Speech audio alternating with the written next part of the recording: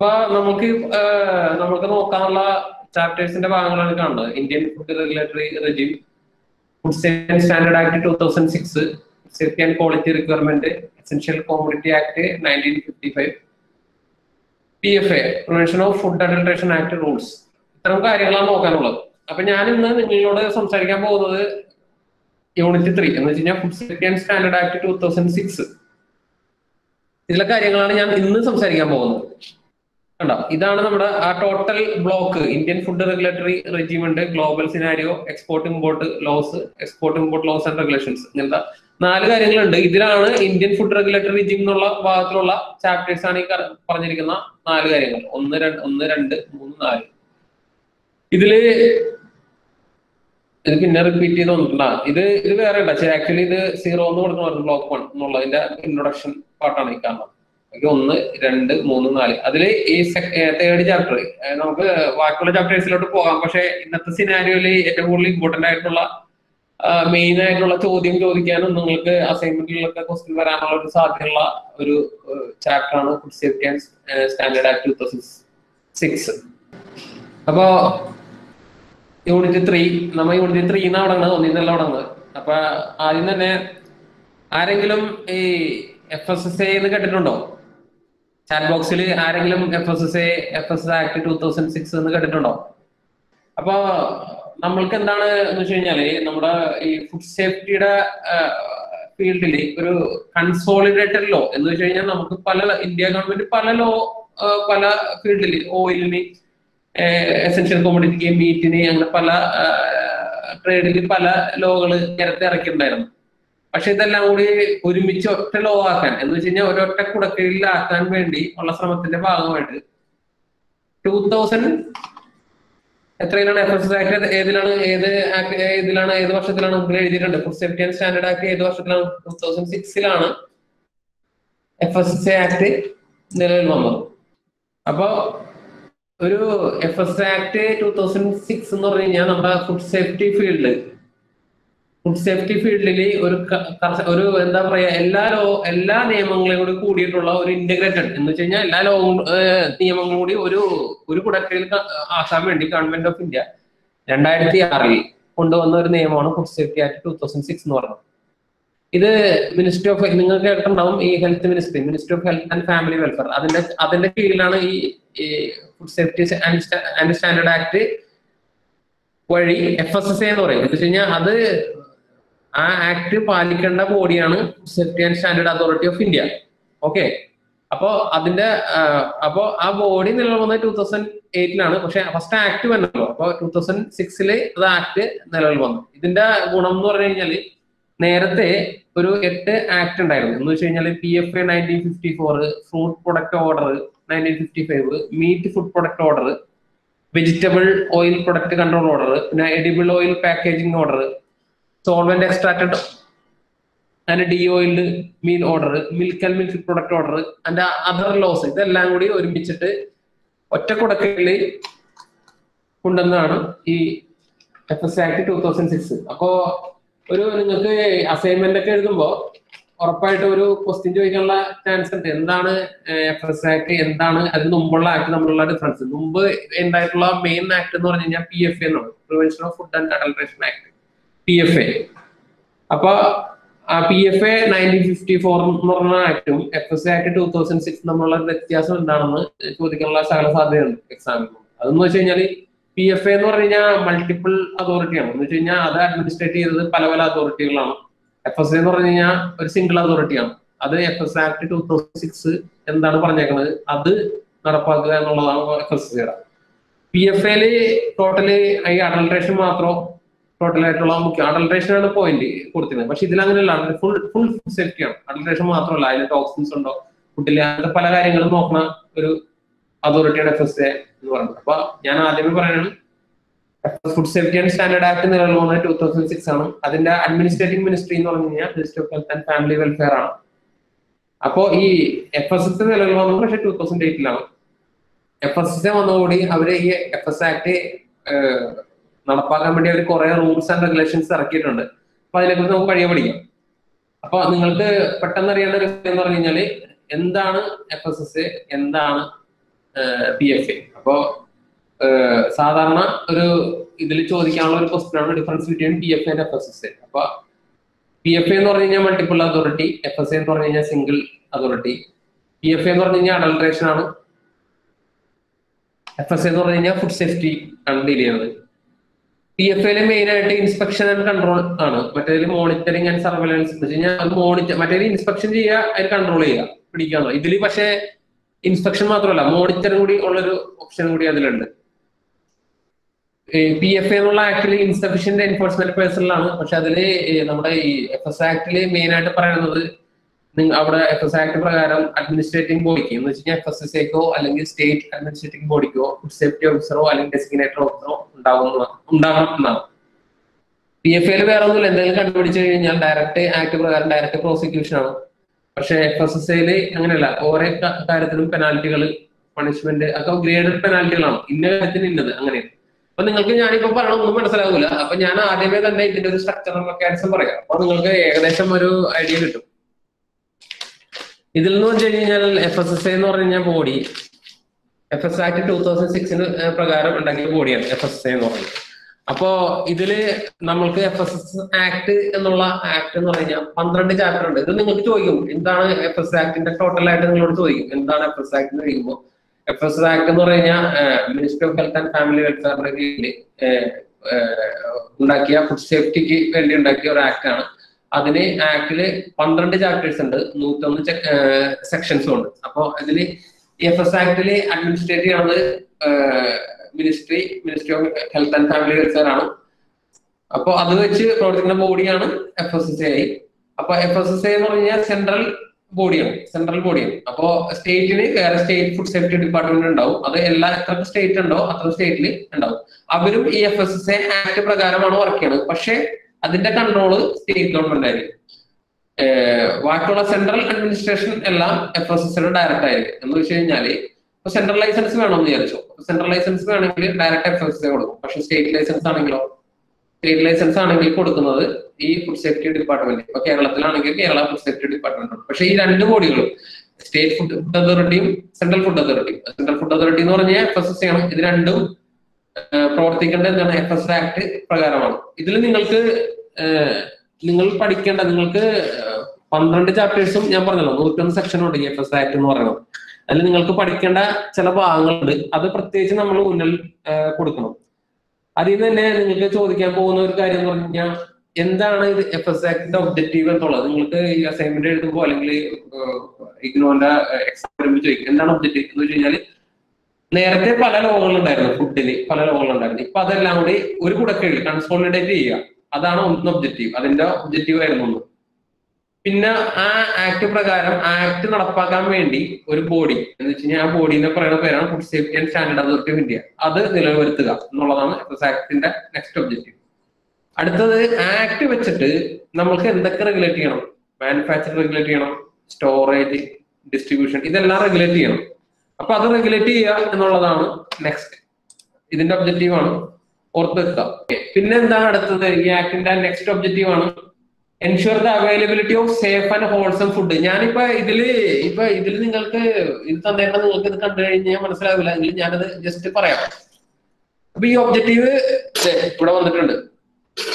ഇതിലാണ് നമ്മൾ തുടങ്ങുന്നത്. എന്താണ് ഇതിന്റെ objective of the food safety and standard act 2006. ഒന്ന്, consolidate the loss relating to the food, establishing the food safety and standard authority of India, regulate manufacture, storage, distribution, sale, import of article of food, full infrastructure, man power, testing facility. ഇത് main point ആണ്. നിങ്ങൾ ഈ chapter പഠിക്കുമ്പോൾ ഈ section 3.4 എന്നുള്ള ഈ ചാപ്റ്ററിന്റെ ഈ section എന്ന് പറഞ്ഞാൽ മെയിൻ ആണ്. എന്ന് വെച്ച് കഴിഞ്ഞാൽ നിങ്ങൾ എന്ത് ഇതിനെ കുറിച്ച് സംസാരിക്കുന്നോ ഈ ഒബ്ജക്റ്റീവിനെ കുറിച്ച് സംസാരിക്കേണ്ടി വരും.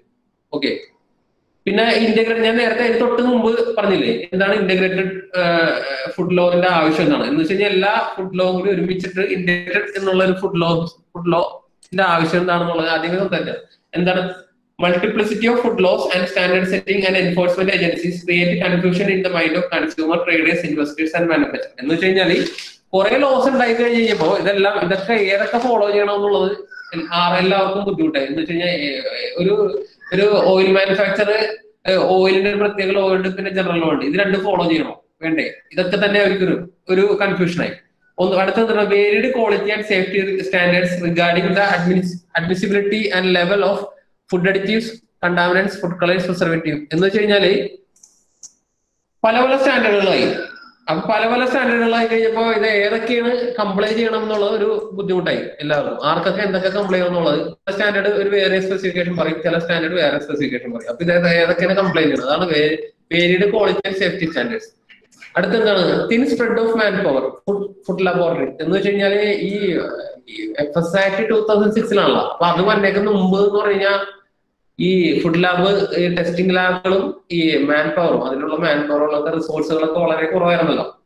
അപ്പോ പിന്നെ അതന്നെയല്ല, ഇതൊക്കെ പല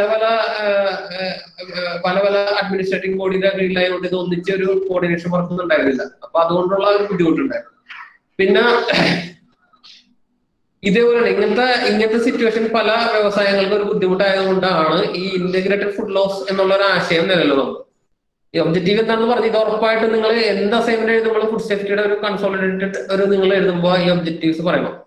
പിന്നെ ഈ ഒബ്ജക്റ്റീവ് അത് കഴിഞ്ഞിട്ട് 3.5 salient features of food safety and standard act എന്ന് വെച്ച് കഴിഞ്ഞാൽ ഈ ഫുഡ് സേഫ്റ്റി ആൻഡ് സ്റ്റാൻഡേർഡ് ആക്ടിന്റെ എന്തൊക്കെയാണ് സാലിയന്റ് ഇത് വന്നു കഴിഞ്ഞാൽ അതിന്റെ സാലിയന്റ് ഫീച്ചേഴ്സ് വേണമല്ലോ. നേരത്തെ നിങ്ങൾ ഈ ഒബ്ജക്റ്റീവ് പറഞ്ഞു, അപ്പൊ ഒബ്ജക്റ്റീവ് ഇത് ഇംപ്ലിമെന്റ് ചെയ്യുമ്പോൾ അതിന് കുറെ സാലന്റ് ഫീച്ചേഴ്സ് ഉണ്ടാവും. അപ്പൊ സാലന്റ് ഫീച്ചേഴ്സ് എന്ന് പറഞ്ഞാൽ ഇതിലിപ്പോ ഒരു കുറെ പറഞ്ഞിട്ടുണ്ട്. ഇത് നിങ്ങൾക്ക് ഇതും ഈ അസൈൻമെന്റ് അല്ലെങ്കിൽ ഒരു ക്വസ്റ്റ്യൻ ആയിട്ട് 5 മാർക്കിന്റെ ക്വസ്റ്റ്യൻ ആയിട്ട് നിങ്ങൾക്ക് ചോദിക്കാവുന്ന ഒരു കാര്യമാണ്. അപ്പൊ ജനറൽ FS Act ചോദിക്കുമ്പോൾ സാലന്റ് ഫീച്ചേഴ്സ് ഉണ്ടാവും FS Actന്റെ. അപ്പൊ ഇതില് കുറെ കാര്യങ്ങളുണ്ട്. ഒന്നെന്ന് പറഞ്ഞാൽ ഈ multi level multi department control എന്നുള്ള ഒരു ആശയം ഇതിന് പോയി. എന്ന് വെച്ച് കഴിഞ്ഞാൽ മൾട്ടി ലെവൽ മൾട്ടി ഡിപ്പാർട്ട്മെന്റ് എന്ന് പറഞ്ഞു കഴിഞ്ഞാൽ ഒന്നിലധികം കൂടുതൽ ഡിപ്പാർട്ട്മെന്റുകളൊന്നുമില്ല, എല്ലാം കൂടി ഒരുമിച്ചിട്ട് FSSA എന്നുള്ള ഒറ്റ ബോഡിയിൽ വന്ന് FSSA ആണ്. FS Act പ്രകാരം അവർ വർക്ക് ചെയ്യുക, അത് ഇംപ്ലിമെന്റ് ചെയ്യുക, അതിൽ പറഞ്ഞേക്കുന്ന കാര്യങ്ങളെല്ലാം ഇംപ്ലിമെന്റ് ചെയ്യുക ഫുഡ് സേഫ്റ്റിക്ക് വേണ്ടി. പിന്നെ ഒറ്റ റെഫറൻസ് പോയിന്റ് ഉള്ളൂ എന്ന് വെച്ചാൽ FSSA എന്നുള്ള ഒരൊറ്റ റെഫറൻസ് പോയിന്റ് ഉള്ളൂ. ഈവൻ സ്റ്റേറ്റ് ഫുഡ് അതോറിറ്റി പോലും FS Actനും FSSAയ്ക്കും അതീതമായിട്ട് വർക്ക് ചെയ്യാൻ പാടില്ല. FS Actന് ആണ് ഇത് പ്രകാരമാണ് FSSA വർക്ക് ചെയ്യുന്നത്. സെയിം ആക്ട് ആണ് സ്റ്റേറ്റിലും. കാര്യം ഇന്ത്യ മഹാരാജ്യം എന്നുള്ള ഒറ്റ രാജ്യമുള്ളൂ. അപ്പൊ ഇതെല്ലാം വർക്ക് ചെയ്യണത് അങ്ങനെയാണ്. പിന്നെ അതിൽ എഴുതിയാണ് financial penalty for misuse of powers എന്ന് വെച്ച് കഴിഞ്ഞാൽ ഈ FS Actൽ പല സെക്ഷനുകളും പറഞ്ഞിട്ടുണ്ട്. ആ സെക്ഷനിലെല്ലാം ഓരോ പെനാൽറ്റികളൊക്കെ പറഞ്ഞിട്ടുണ്ട്. ആ പെനാൽറ്റികളൊക്കെ പല ഗ്രേഡുകളായിട്ട് തിരിച്ചിട്ടുണ്ട്. അതിൽ അഡ്ജുഡിക്കേഷൻ നമ്മൾ പഠിക്കും. ഇതൊക്കെ നിങ്ങൾക്ക് ആദ്യം കാണുമ്പോൾ ഒരു ബുദ്ധിമുട്ടൊക്കെ തോന്നും ഇങ്ങനത്തെ ഇതില് സെന്റൻസ് ഒക്കെ. പക്ഷെ നമ്മൾ പഠിച്ചു വരുമ്പോഴാണ് അതിന്റെ കാര്യങ്ങൾ മനസ്സിലാവുന്നത്. ഈ ആക്ട് വളരെ ട്രാൻസ്പെറന്റ് ആണ്. നിങ്ങൾക്ക് ഇപ്പൊ ഫോർ എക്സാമ്പിൾ നിങ്ങൾ സ്റ്റേറ്റ് ഫുഡ് സേഫ്റ്റി ഓഫീസർ ഒരു കടയിൽ നിന്ന് ഒരു കാര്യം പിടിച്ചെങ്കിൽ അതിനുള്ള പെനാൽറ്റി എന്താണ്, അതിനുള്ള പണിഷ്മെന്റ് എന്താണ്, ഇതൊക്കെ കറക്റ്റ് ആയിട്ട് എഴുതി വെച്ചിട്ടുണ്ട്. നേരെ തിരിച്ച് ഫുഡ് സേഫ്റ്റി ഓഫീസർ ഒരു എന്താ പറയാ അനാവശ്യമായിട്ടുള്ള ഒരു കാര്യത്തിന് എന്തെങ്കിലും ഒരു നേരെ അഗേൻസ്റ്റ് പ്രവർത്തിച്ചു കഴിഞ്ഞാൽ എന്ന് വെച്ച് കഴിഞ്ഞാല് ഫോർ എക്സാമ്പിൾ ഇപ്പൊ വേറെണ്ടല്ല ഈ ചില പോലീസുകാര് ചില കേസിൽ എന്ന് വെച്ച് കഴിഞ്ഞാൽ അത് കേസാക്കേണ്ട കാര്യമൊന്നും ഉണ്ടാവില്ല. അങ്ങനത്തെ ഇന്റൻഷനലി കേസാക്കുമല്ലോ. അങ്ങനത്തെ കേസുകളിൽ FSOമാർക്കും ഒരു പെനാൽറ്റി പണിഷ്മെന്റ് ഒക്കെ ഉണ്ട്, പെനാൽറ്റി ഒക്കെ ഉണ്ട്. അപ്പൊ അതിനെ കുറിച്ച് വ്യക്തമായിട്ട് എഴുതിയിട്ടുണ്ട്. അപ്പൊ ഇതൊക്കെയാണ് ഇതിന്റെ സൈലന്റ് ഫീച്ചേഴ്സ് എന്ന് വെച്ച് കഴിഞ്ഞാൽ ലൈസൻസ്. ഞാൻ സിമ്പിൾ ആയിട്ട് പറയാം. ഇതില് എല്ലാ മൾട്ടിപ്ലിസിറ്റി ഓഫ് ഫുഡ് ലോസ് എന്നുള്ള കാര്യം ഒഴിവായി. പിന്നെ മൾട്ടി ഡിപ്പാർട്ട്മെന്റൽ കൺട്രോൾ എന്നുള്ള ഒഴിവായി. ഒറ്റ സിംഗിൾ റെഫറൻസ് പോയിന്റ് ഉള്ളൂ. ആരാണ് FSSA എന്നുള്ള ഒരു സിംഗിൾ റെഫറൻസ് പോയിന്റ് ഉള്ളൂ. FSSA എന്നുള്ള ബോഡി ഇതിനു വേണ്ടി ഓരോ കാര്യത്തിനു വേണ്ടി പല റെഗുലേഷൻസ് ഇറങ്ങിയിട്ടുണ്ട്. പിന്നെ ഇന്റഗ്രേറ്റഡ് എന്ന് വെച്ച് കഴിഞ്ഞാൽ ഓരോ ഇഷ്യൂ ഇപ്പൊ നിങ്ങൾ കേട്ടിട്ടുണ്ടാവും ന്യൂട്രാസ്യൂട്ടിക്കല്, ജനറ്റിക്കലി മോഡിഫൈഡ് ഫുഡ്, അങ്ങനത്തെ അല്ലെങ്കിൽ ഹെൽത്ത് ഫുഡ് എന്നൊക്കെ കേട്ടിട്ടുണ്ടാവും. ഇതിനൊക്കെ ഒരു സ്റ്റാൻഡേർഡ് ഒന്നും ഇത്ര നാളായിട്ട് ഉണ്ടായിരുന്നില്ല. അപ്പൊ സ്റ്റാൻഡേർഡ് ഒക്കെ ഡെവലപ്പ് ചെയ്ത ആളാണ് ഈ food safety standard authority of India. എന്ത് പ്രകാരം FS Act പ്രകാരമാണ്. അപ്പൊ ഇതൊക്കെ ഇതിന്റെ സൈലന്റ് ഫീച്ചേഴ്സ് ആണ്. പിന്നെ ലൈസൻസ് എന്നുള്ളത് ഇപ്പൊ നിങ്ങൾ കേട്ടിട്ടുണ്ടാവും. ഈ കുപ്പികളൊക്കെ നിങ്ങൾ മേടിക്കുമ്പോൾ FSSA എന്നുള്ള സിമ്പിൾ കേട്ടിട്ടുണ്ടാവും. ഒരു FSSA എന്നുള്ള സിമ്പിൾ അല്ല, FSSA എന്നുള്ള FSSAയുടെ ഒരു നമ്പർ ഉണ്ടാവും FS എഴുതിയിട്ട്. അപ്പൊ ഇതെന്ന് പറഞ്ഞു കഴിഞ്ഞാൽ ഒരു പർട്ടിക്കുലർ ലെവലില് ഇൻകം ഉള്ള ഒരു മാനുഫാക്ചർ ആണെങ്കിൽ അതിന് സ്റ്റേറ്റ് രജിസ്ട്രേഷൻ ഉണ്ട്, സ്റ്റേറ്റ് ലൈസൻസ് ഉണ്ട്, സെൻട്രൽ ലൈസൻസ് ഉണ്ട്. അങ്ങനെ ലൈസൻസ് കൊടുക്കുന്ന ഒരു അതോറിറ്റി കൂടിയാണ്. അതൊരു ഇമ്പോർട്ടന്റ് തിങ് ആണ്. കാര്യം എന്ന് പറഞ്ഞു കഴിഞ്ഞാൽ ഫുൾ ഒരു മാനുഫാക്ചറോ അല്ലെങ്കിൽ ഫുഡ് ബിസിനസ് ഓപ്പറേറ്ററിന്റെ ഫുൾ ഡീറ്റെയിൽസ് FSയുടെ കയ്യിലുണ്ടാവും. അവര് FS Act പ്രകാരം പ്രവർത്തിക്കുന്ന ഒരു ബോഡിയാണ്. പിന്നെ അങ്ങനെ നമ്മളെല്ലാ കാര്യങ്ങളും ഈ ഒറ്റ അതോറിറ്റിക്ക് വരുമ്പോ എന്ന് പറഞ്ഞു കഴിഞ്ഞാൽ അതിലൊരു കോൺഫിഡൻസ് കൂടി ഉണ്ടാവും. കാര്യം എന്ന് പറഞ്ഞു കഴിഞ്ഞാൽ എല്ലാ കാര്യങ്ങളും എല്ലാ ഡീറ്റെയിൽസും അവരുടെ അടുത്തുണ്ട്. പിന്നെ വേറെ കാര്യം എന്ന് പറഞ്ഞു കഴിഞ്ഞാൽ ഇപ്പൊ നേരത്തെ പറഞ്ഞ പോലെ ഒരു ഗ്രേഡഡ് പെനാൽറ്റി അല്ലെങ്കിൽ പണിഷ്മെന്റ് ഇതിൽ പറഞ്ഞിട്ടുണ്ട്. എന്ന് വെച്ച് കഴിഞ്ഞാൽ ഒരു ഫുഡ് ബിസിനസ് ഓപ്പറേറ്റർ അല്ലെങ്കിൽ ഒരു സെല്ലർ ഒരു കാര്യം സെല് ചെയ്യുമ്പോൾ എന്ന് വെച്ച് കഴിഞ്ഞാൽ ഒരു അൺസേഫ് ഫുഡ്, സേഫ് അല്ലാത്ത ഫുഡ് സെല് ചെയ്യുമ്പോൾ അത് FSSAയോ അല്ലെങ്കിൽ സ്റ്റേറ്റ് ഫുഡ് സേഫ്റ്റി ഡിപ്പാർട്ട്മെന്റോ അത് പിടിച്ചു കഴിഞ്ഞാൽ അതിനുള്ള ഗ്രേഡഡ് പെനാൽറ്റികൾ അതിൽ കറക്റ്റായിട്ട് പ്രതിപാദിച്ചിട്ടുണ്ട്. പിന്നെ നമ്മുടെ ഇതിലൊരു പ്രത്യേകത എന്താണെന്ന് വെച്ച് കഴിഞ്ഞാല് ഈ കോഡക്സ് സ്റ്റാൻഡേർഡ് കേട്ടിട്ടുണ്ടോ? ആരെങ്കിലും കേട്ടിട്ടുണ്ടോ കോഡക്സ് സ്റ്റാൻഡേർഡ്? ഇല്ല. നിങ്ങൾക്ക് ചാറ്റ് ബോക്സ് ഉണ്ടല്ലോ, ഇന്ററാക്ഷൻ വേണോ? ചാറ്റ് ബോക്സിൽ പറയുക, അല്ലെങ്കിൽ ചാറ്റ് ബോക്സിൽ പറഞ്ഞാൽ മതി. ആരെങ്കിലും കേട്ടിട്ടുണ്ടോ കോഡക്സ്? കേട്ടിട്ടുണ്ട്. അപ്പൊ അജോ മാറ്റി കേട്ടോ. അപ്പൊ ഈ കോഡക്സിന്റെ ഇന്ത്യയിലെ സെല്ലാണ് FSSA. കോഡക്സിന്റെ ഇന്ത്യയിലെ സെല്ല്. അപ്പൊ എന്ന് പറഞ്ഞു കഴിഞ്ഞാല് എന്താണ് കോഡക്സിന്റെ ഇന്ത്യൻ സെല്ല് എന്ന് പറയുമ്പോ എന്ന് പറഞ്ഞു കഴിഞ്ഞാല് നമ്മുടെ കോഡക്സ് സ്റ്റാൻഡേർഡിന്റെ അതേ രീതി FSSA ഫോളോ ചെയ്യണം. അപ്പൊ ഇന്റർനാഷണൽ ആയിട്ട് ഒരു എന്താ പറയാ ഒരു ഇന്റഗ്രേഷൻ അവിടെ വന്നു. ഇന്റർനാഷണൽ ആയിട്ട് എന്ന് വെച്ചാൽ ഇന്റർനാഷണലി എന്ത് ഫുഡ് സ്റ്റാൻഡേർഡ് ഫോളോ ചെയ്യണോ അതെല്ലാം FSSAയും നടപ്പിലാക്കുന്നുണ്ട് എന്നുള്ളത് നല്ലൊരു കാര്യം തന്നെയല്ലേ. അപ്പൊ ഇതിന്റെ ഒരു ഇമ്പോർട്ടന്റ് ആണ്. അപ്പൊ ഞാൻ 2-3 ക്വസ്റ്റ്യൻ നിങ്ങൾ നോട്ട് ചെയ്യണമെങ്കിൽ നല്ലത്. എന്താണ് ഒരു ക്വസ്റ്റ്യൻ ചോദിക്കാൻ സാധ്യതയുള്ളത്? What are the salary features of FSSA Act 2006? അതൊരു ക്വസ്റ്റ്യൻ ആയിരിക്കും. ചിലപ്പോ നിങ്ങളുടെ ഈ അസൈൻമെന്റിൽ ഉണ്ടാവും, അല്ലെങ്കിൽ നമ്മുടെ ഈ ഇതില് നിങ്ങളുടെ ഇഗ്നോന്റെ ക്വസ്റ്റ്യൻ ചോദിക്കാൻ സാധ്യതയുണ്ട്. പിന്നെ അടുത്തൊരു ക്വസ്റ്റ്യൻ ഉള്ളത് justify the need of integrated food loss എന്ന് വെച്ച് കഴിഞ്ഞാൽ നേരത്തെ ഞാൻ ഇവിടെ കാണിച്ചു ഇന്റഗ്രേറ്റഡ് ഫുഡ് ലോസ് കണ്ട. വൈ ഇന്റഗ്രേറ്റഡ് ഫുഡ് ലോസ് ഇല്ലേ? അപ്പൊ justify the need of integrated food loss. അപ്പൊ ഈ പറഞ്ഞ പോയിന്റുകള് പരിമിതമായിരിക്കും, പക്ഷെ പറഞ്ഞ പോയിന്റുകളോട് ഉൾപ്പെടുത്തിയുള്ള ഒരു 5 മാർക്കിന്റെ ആൻസർ നിങ്ങൾ അതിൽ എഴുതണം. അത് ഈ ടോട്ടലി ചാപ്റ്റർ വായിച്ചു കഴിയുമ്പോൾ നിങ്ങൾക്ക് മനസ്സിലാവും. ഓക്കെ. അപ്പൊ 2 ക്വസ്റ്റ്യൻ ഞാൻ പറഞ്ഞിരുന്നതാണ്. പിന്നെ ഒരു difference between PFA and FSSA. PFA പഠിക്കുമ്പോൾ നമുക്കത് ഇതിന്റെ ഡീറ്റെയിൽ ആയിട്ട് പറയാം. നിങ്ങൾ നോട്ട് ചെയ്ത് വെച്ചോ.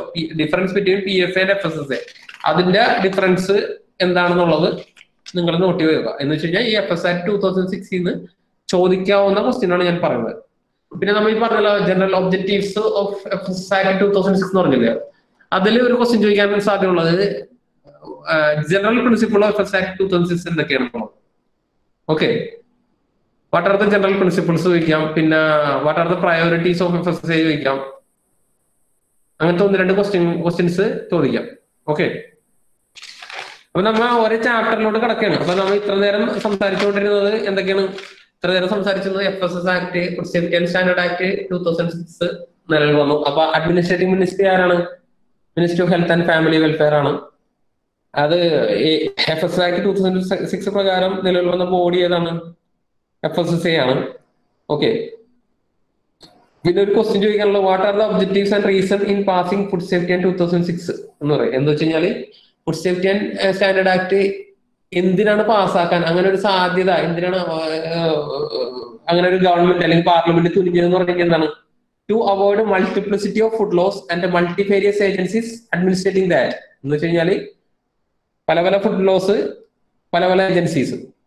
അപ്പോ അത് ഒഴിവാക്കാൻ വേണ്ടിയാണ്. അപ്പൊ എന്തൊക്കെയാണ്? അപ്പൊ അതിന് തൊട്ട് ഒരാൾ ചോദിക്കും എന്തൊക്കെ ഫുഡ് ലോസ് ഉണ്ടായി സാറേ? അപ്പൊ ഇതിന് തൊട്ട് മുമ്പുണ്ടായ ഫുഡ് ലോസ് ഏതൊക്കെയാണെന്ന് പറഞ്ഞു കഴിഞ്ഞാൽ ഒന്ന് നോട്ട് ചെയ്തോ. PFA 1954, prevention of food adulteration act 1954 ഒരെണ്ണം. നിങ്ങൾക്ക് ഇതിന് എളുപ്പമുള്ളതെന്ന് പറഞ്ഞു കഴിഞ്ഞാൽ നിങ്ങൾ ഈ ഇഗ്നോന്റെ ഈ ബുക്കും അതുപോലെ തന്നെ FSSAയുടെ വെബ്സൈറ്റിൽ FSSAയുടെ പവർ പോയിന്റ് പ്രസന്റേഷൻ ഉണ്ടാവും. ഇവിടെ നെറ്റ് ഇത്തിരി ഇതായാണ് എനിക്കത് ഡൗൺലോഡ് ചെയ്ത് കാണിക്കാൻ പറ്റുന്നില്ല. അപ്പൊ ആ പവർ പോയിന്റ് പ്രസന്റേഷൻ നോക്കി കഴിഞ്ഞാൽ നിങ്ങൾക്ക് പെട്ടെന്ന് ഒരു ഐഡിയ കിട്ടും. അതിൽ പറയുന്നത് ഒരു 8 ലോസ് എന്ന് വെച്ച് കഴിഞ്ഞാൽ PFA 1954, പിന്നെ ഫ്രൂട്ട് പ്രൊഡക്റ്റ് ഓർഡർ 1955, പിന്നെ അടുത്തത് meet food product order 1973, vegetable oil product order 1947, edible oil packaging order 1998, solvent extracted oil D-oiled meal edible floor order 1967, milk and milk product order 1992. പിന്നെ ഏതെങ്കിലും ഓർഡർ ചെറിയ രീതിയിൽ ഉണ്ടാവും അണ്ടർ എസെൻഷ്യൽ കോമ്പറ്റൻസ് ആയിട്ട് 1955. അത് correct order എന്ന് പറഞ്ഞില്ല, any other order എല്ലാം കൂടി ലോ നമ്പർ 8 ഈ ടോട്ടൽ 8 ലോസിനെ കൺസോളിഡേറ്റ് ചെയ്തിട്ട് ഒറ്റ ആക്ട് ആക്കിയാണ് FS Act 2006 എന്ന് പറഞ്ഞത്. അപ്പൊ നമ്മള് ഇനിയിപ്പോ ഇതില് നമ്മൾ ആ FS Actന്റെ ഉള്ളിൽ നമ്മ ആക്ടില് കുറെ സെക്ഷൻ ഉണ്ടാവും. ഞാൻ പറഞ്ഞല്ലേ FS Act എന്ന് പറഞ്ഞ 2006 12 ചാപ്റ്റർ ഉണ്ട്, 101 സെക്ഷൻ ഉണ്ട്. അപ്പൊ ഈ സെക്ഷൻ വൈസ് ഇവര് ഈ പറയുകയാണെങ്കിൽ കാണുക സെക്ഷൻ വൈസ്. ഈ സെക്ഷൻ വൈസ് വളരെ അത്യാവശ്യം നല്ല ബോറിംഗ് തന്നെയാണ്, ഞാൻ പറയണില്ല നല്ല എളുപ്പമാണെന്ന് പറയുന്നില്ല, അത്യാവശ്യം നല്ല ബോറിംഗ് ആണ്. പക്ഷെ ഇതില് നമ്മത് പഠിക്കാണ്ട് കാര്യം നമുക്കൊരു FS Actന്റെ ഒരു ചെറിയ ഒരു എഴുതാൻ പറഞ്ഞു കഴിഞ്ഞാൽ നമ്മൾ ആ സെക്ഷന്റെ മെയിൻ പോയിന്റുകൾ പഠിക്കണം. അപ്പൊ ഞാൻ പോയിന്റുകൾ ചെറുതായിട്ട് പറഞ്ഞു പോവാം. അതില് ചാപ്റ്റർ 1 എന്നുള്ള FS Act ആരെങ്കിലും FS Actന്റെ ഇതിന്റെ FS Actന്റെ PDF FSന്റെ വെബ്സൈറ്റിൽ കിട്ടും. അപ്പൊ അതിൽ ഫുൾ ഇതുണ്ട്. അപ്പൊ അതുകൂടി വായിച്ചു നോക്കുക ഇതിനെ കൂടി. കാര്യം ഇതില് ചിലപ്പോ ഫുള്ള് ഉണ്ടാവുന്ന നിർബന്ധമില്ല ഈ നോവലിൽ കേട്ടോ. അതില് ചാപ്റ്റർ 1 എന്നുള്ള കാര്യത്തിൽ ഒരു 3 സെക്ഷൻ ഉണ്ട്. ഒന്ന് ഷോർട്ട് ടൈറ്റിൽ എന്ന് വെച്ചാൽ food safety and standard act 2006 എന്ന് പറഞ്ഞു കഴിഞ്ഞാൽ ഓൾ ഓവർ ഇന്ത്യ എക്സ്റ്റെൻഡ് ചെയ്തിരിക്കുന്നത്. ഇതില് ഈ സെക്ഷൻ 1 എന്നുള്ള ഇതാണ് പറയുന്നത് എന്ന് വെച്ച് കഴിഞ്ഞാൽ ഈ ആക്ട് എന്ന് പറഞ്ഞു കഴിഞ്ഞാൽ ഓൾ ഓവർ ഇന്ത്യ ആപ്ലിക്കബിൾ ആണ്. പിന്നെ അടുത്തത് declaration as to the എക്സ്പെഡൻസി of control by union എന്ന് വെച്ച് കഴിഞ്ഞാൽ ഇതിന്റെ കൺട്രോൾ ഫുൾ കൺട്രോൾ എന്ന് വെച്ചാൽ union should take control of food industry എന്ന് വെച്ച് കഴിഞ്ഞാൽ നമ്മുടെ യൂണിയൻ ഓഫ് ഇന്ത്യയാണ് ഇത് ഇംപ്ലിമെന്റ് ചെയ്യേണ്ടത്. അടുത്ത ഡെഫിനിഷൻ എന്നുള്ളൊരു ഇതുണ്ട്. ഡെഫിനിഷൻ എന്ന് പറഞ്ഞ സെക്ഷൻ 3. അപ്പൊ FS Actലെ സെക്ഷൻ 1, 2, 3 എന്നുള്ള സെക്ഷൻ 3 എന്നുള്ളതിൽ കുറെ ഡെഫിനിഷൻ കൊടുത്തിട്ടുണ്ട്. ഡെഫിനിഷൻ എന്ന് വെച്ച് കഴിഞ്ഞാൽ ഫുഡ് എന്താണ്, പ്രൈമറി ഫുഡ് എന്താണ്, ഫുഡ് സേഫ്റ്റി എന്താണ്, സ്റ്റാൻഡേർഡ്. അപ്പൊ ഫുഡ് എന്താണെന്നുള്ള കാര്യം എന്താണ്. അപ്പൊ FS Act പ്രകാരം ഫുഡ് എന്നുള്ള ഈ കാര്യങ്ങൾ പറയുന്നത് എന്ന് വെച്ച് കഴിഞ്ഞാൽ any substance whether processed, partially processed, unprocessed, which is intended for human consumption and includes primary food, genetically modified food, engineered food. ഞാൻ ഫുഡിനെ കുറിച്ചുള്ള ഒരു ഡിസ്കഷൻ ആണ് ഇവർ പറഞ്ഞത്. പ്രൈമറി ഫുഡ് വേണം, ജനറ്റിക്കലി മോഡിഫൈഡ് വേണം, അല്ലെങ്കിൽ ജനറ്റിക്കലി എഞ്ചിനീയറിംഗ് ഫുഡ് വേണം. പിന്നെ food containing other such ingredients, infant food, package drinking water, alcohol drink. Such ingredients വെച്ച് കഴിഞ്ഞാൽ heavy additives, alcohol drink, chewing gum, any substance including water used in food during its manufacture, preparation, treatment. എന്ന് വെച്ച് കഴിഞ്ഞാൽ ഈ വാട്ടറും ഇതിന്റെ സ്ഥാനത്തിൽ food തന്നെയാണ്. Water include ചെയ്യുന്നതും അല്ലാതെ വാട്ടറും എല്ലാം ഫുഡ് തന്നെയാണ്. Unless they are prepared or processed for placing on market for human consumption, plants prior to harvesting, drugs, medical. ഇതിൽ ഈ പറഞ്ഞ സാധനങ്ങളാണ് നിങ്ങൾ FS Act പ്രകാരം ഫുഡിനെ ഡിഫൈൻ ചെയ്തത്. അത് നിങ്ങൾ ജസ്റ്റ് ഒന്ന് നോക്കുക കേട്ടോ. FS Act പ്രകാരം ഫുഡ് എങ്ങനെ ഡിഫൈൻ ചെയ്യുന്നുള്ള കാര്യങ്ങളാണ് ഇത് പറഞ്ഞത്. പിന്നെ ഈ FS Act പറഞ്ഞിട്ടുണ്ട് ഫുഡ് പ്രൈമറി ഫുഡ് എന്താണെന്നുള്ളത്. ഇതിന്റെ ഉള്ളിലല്ല ഈ ഫുഡിൽ തന്നെ പ്രൈമറി ഫുഡ് വേണം. പ്രൈമറി ഫുഡ് എന്താണ്? Primary food means refers to an article of food being a produce of agriculture, horticulture, animal husbandry, dairying or aquaculture in natural form, resulting from growing, raising, cultivation, packing, picking, harvesting, collection and catching in hands of person other than farmer or fisherman. അപ്പൊ ഈ ചെറിയ definition ഉണ്ട്. Primary food എന്താണ്, food safety എന്താണ്. Food safety എന്ന് പറഞ്ഞാൽ assurance that food is acceptable for human consumption. അതാണ് food safety. Standard എന്നുള്ള ഡെഫിനിഷൻ കൊടുത്തിട്ടുണ്ട് എന്താണെന്നുള്ളത്. അതൊക്കെ ജസ്റ്റ് ഒന്ന് ഓടിച്ചു പോയാൽ മതി. അതിൽ നിങ്ങൾ പ്രൈമറി ഫുഡും ഫുഡ് എന്താണെന്നുള്ളത് ഒന്ന് പഠിച്ചിരിക്കുക. ഇതൊക്കെ അധികമൊന്നുമില്ല. പിന്നെ അൺസേഫ് ഫുഡ് എന്നുള്ള ഒരു കാറ്റഗറി ഉണ്ട്. ഞാനത് വഴിയെ പറഞ്ഞുതരാം. അൺസേഫ് മിസ് ബ്രാൻഡഡ് ഫുഡ് എന്നുള്ള 2 കാറ്റഗറി. ഇതിലെന്താണെന്ന് വെച്ച് കഴിഞ്ഞാൽ ഈ ഡെഫിനിഷൻസിൽ ഏകദേശം 52 ഡെഫിനിഷൻസ് ഉണ്ട് ഈ FS Act 2006. ഈ 52 ഡെഫിനിഷൻ നിങ്ങൾ ഓടിച്ച് നോക്കുക. ഇതിലുള്ള മെയിൻ കാര്യം food, food safety, primary food, unsafe food, miss branded food എന്നുള്ള ഫുഡ് ഉണ്ട്. പിന്നെ സബ്സ്റ്റാൻഡേർഡ് ഫുഡ് എന്ന് പറഞ്ഞിട്ടുണ്ട്. സബ്സ്റ്റാൻഡേർഡ് എന്ന് വെച്ചാൽ പേര് പറഞ്ഞ പോലെ നോട്ട് അപ്പ് ഇതിൽ കൊടുത്തിട്ടില്ല, ഇഗ്നോയിൽ കൊടുത്തിട്ടില്ല, not up to the standard. Unsafe food എന്താണ്? അൺസേഫ് എന്നുള്ള പേര് പറഞ്ഞ നിങ്ങൾക്ക് അറിയാലോ. അൺസേഫ് ടോക്സിക് ഇൻഗ്രീഡിയൻസ് ഉണ്ടെങ്കിലോ, ടോക്സിക് സബ്സ്റ്റൻസ് ഉണ്ടെങ്കിലോ, അല്ലെങ്കിൽ ചീത്തായ ഫുഡുകളോ, ശരീരത്തിന് ഹാനികരമായിട്ടുള്ള പെസ്റ്റിസൈഡ് ഉണ്ടെങ്കിലോ, ഫുഡ് അഡിറ്റീവ്സ് ഉണ്ടെങ്കിലോ, അങ്ങനത്തെ പല കാര്യങ്ങള് എന്താ പറയാ ചീത്തായ ഫുഡ് ഉണ്ടല്ലോ, അത് കഴിക്കാൻ പാടില്ല. അപ്പൊ അങ്ങനത്തെ ഫുഡുകളല്ല നമുക്ക് ശരീരത്തിന് ഇപ്പൊ അഫ്ലാടോക്സിൻ എന്നൊക്കെ പറഞ്ഞിട്ടുണ്ട്. ടോക്സിക് ഐറ്റംസ് ഉള്ള ഫുഡുകളോ ഇതെല്ലാം അൺസേഫ് ഫുഡുകളാണ്. അപ്പൊ ഞാൻ പറഞ്ഞ ചാപ്റ്റർ FS Act 2006 ചാപ്റ്റർ 1 മുതൽ 12 വരെ ഉണ്ട്. ക്ലോസസ് അല്ലെങ്കിൽ സെക്ഷൻ എത്രയുണ്ട്? 101 സെക്ഷൻ ഉണ്ട്. ചാപ്റ്റർ 1 എന്നുള്ളത് 3 സെക്ഷൻ ഉണ്ട്. ഒന്ന് ഷോർട്ട് ടൈറ്റിൽ എക്സ്റ്റെൻഡ് കമന്റ് എന്ന് വെച്ച് കഴിഞ്ഞാൽ അതിൽ വേറെ ഒന്നുമില്ല.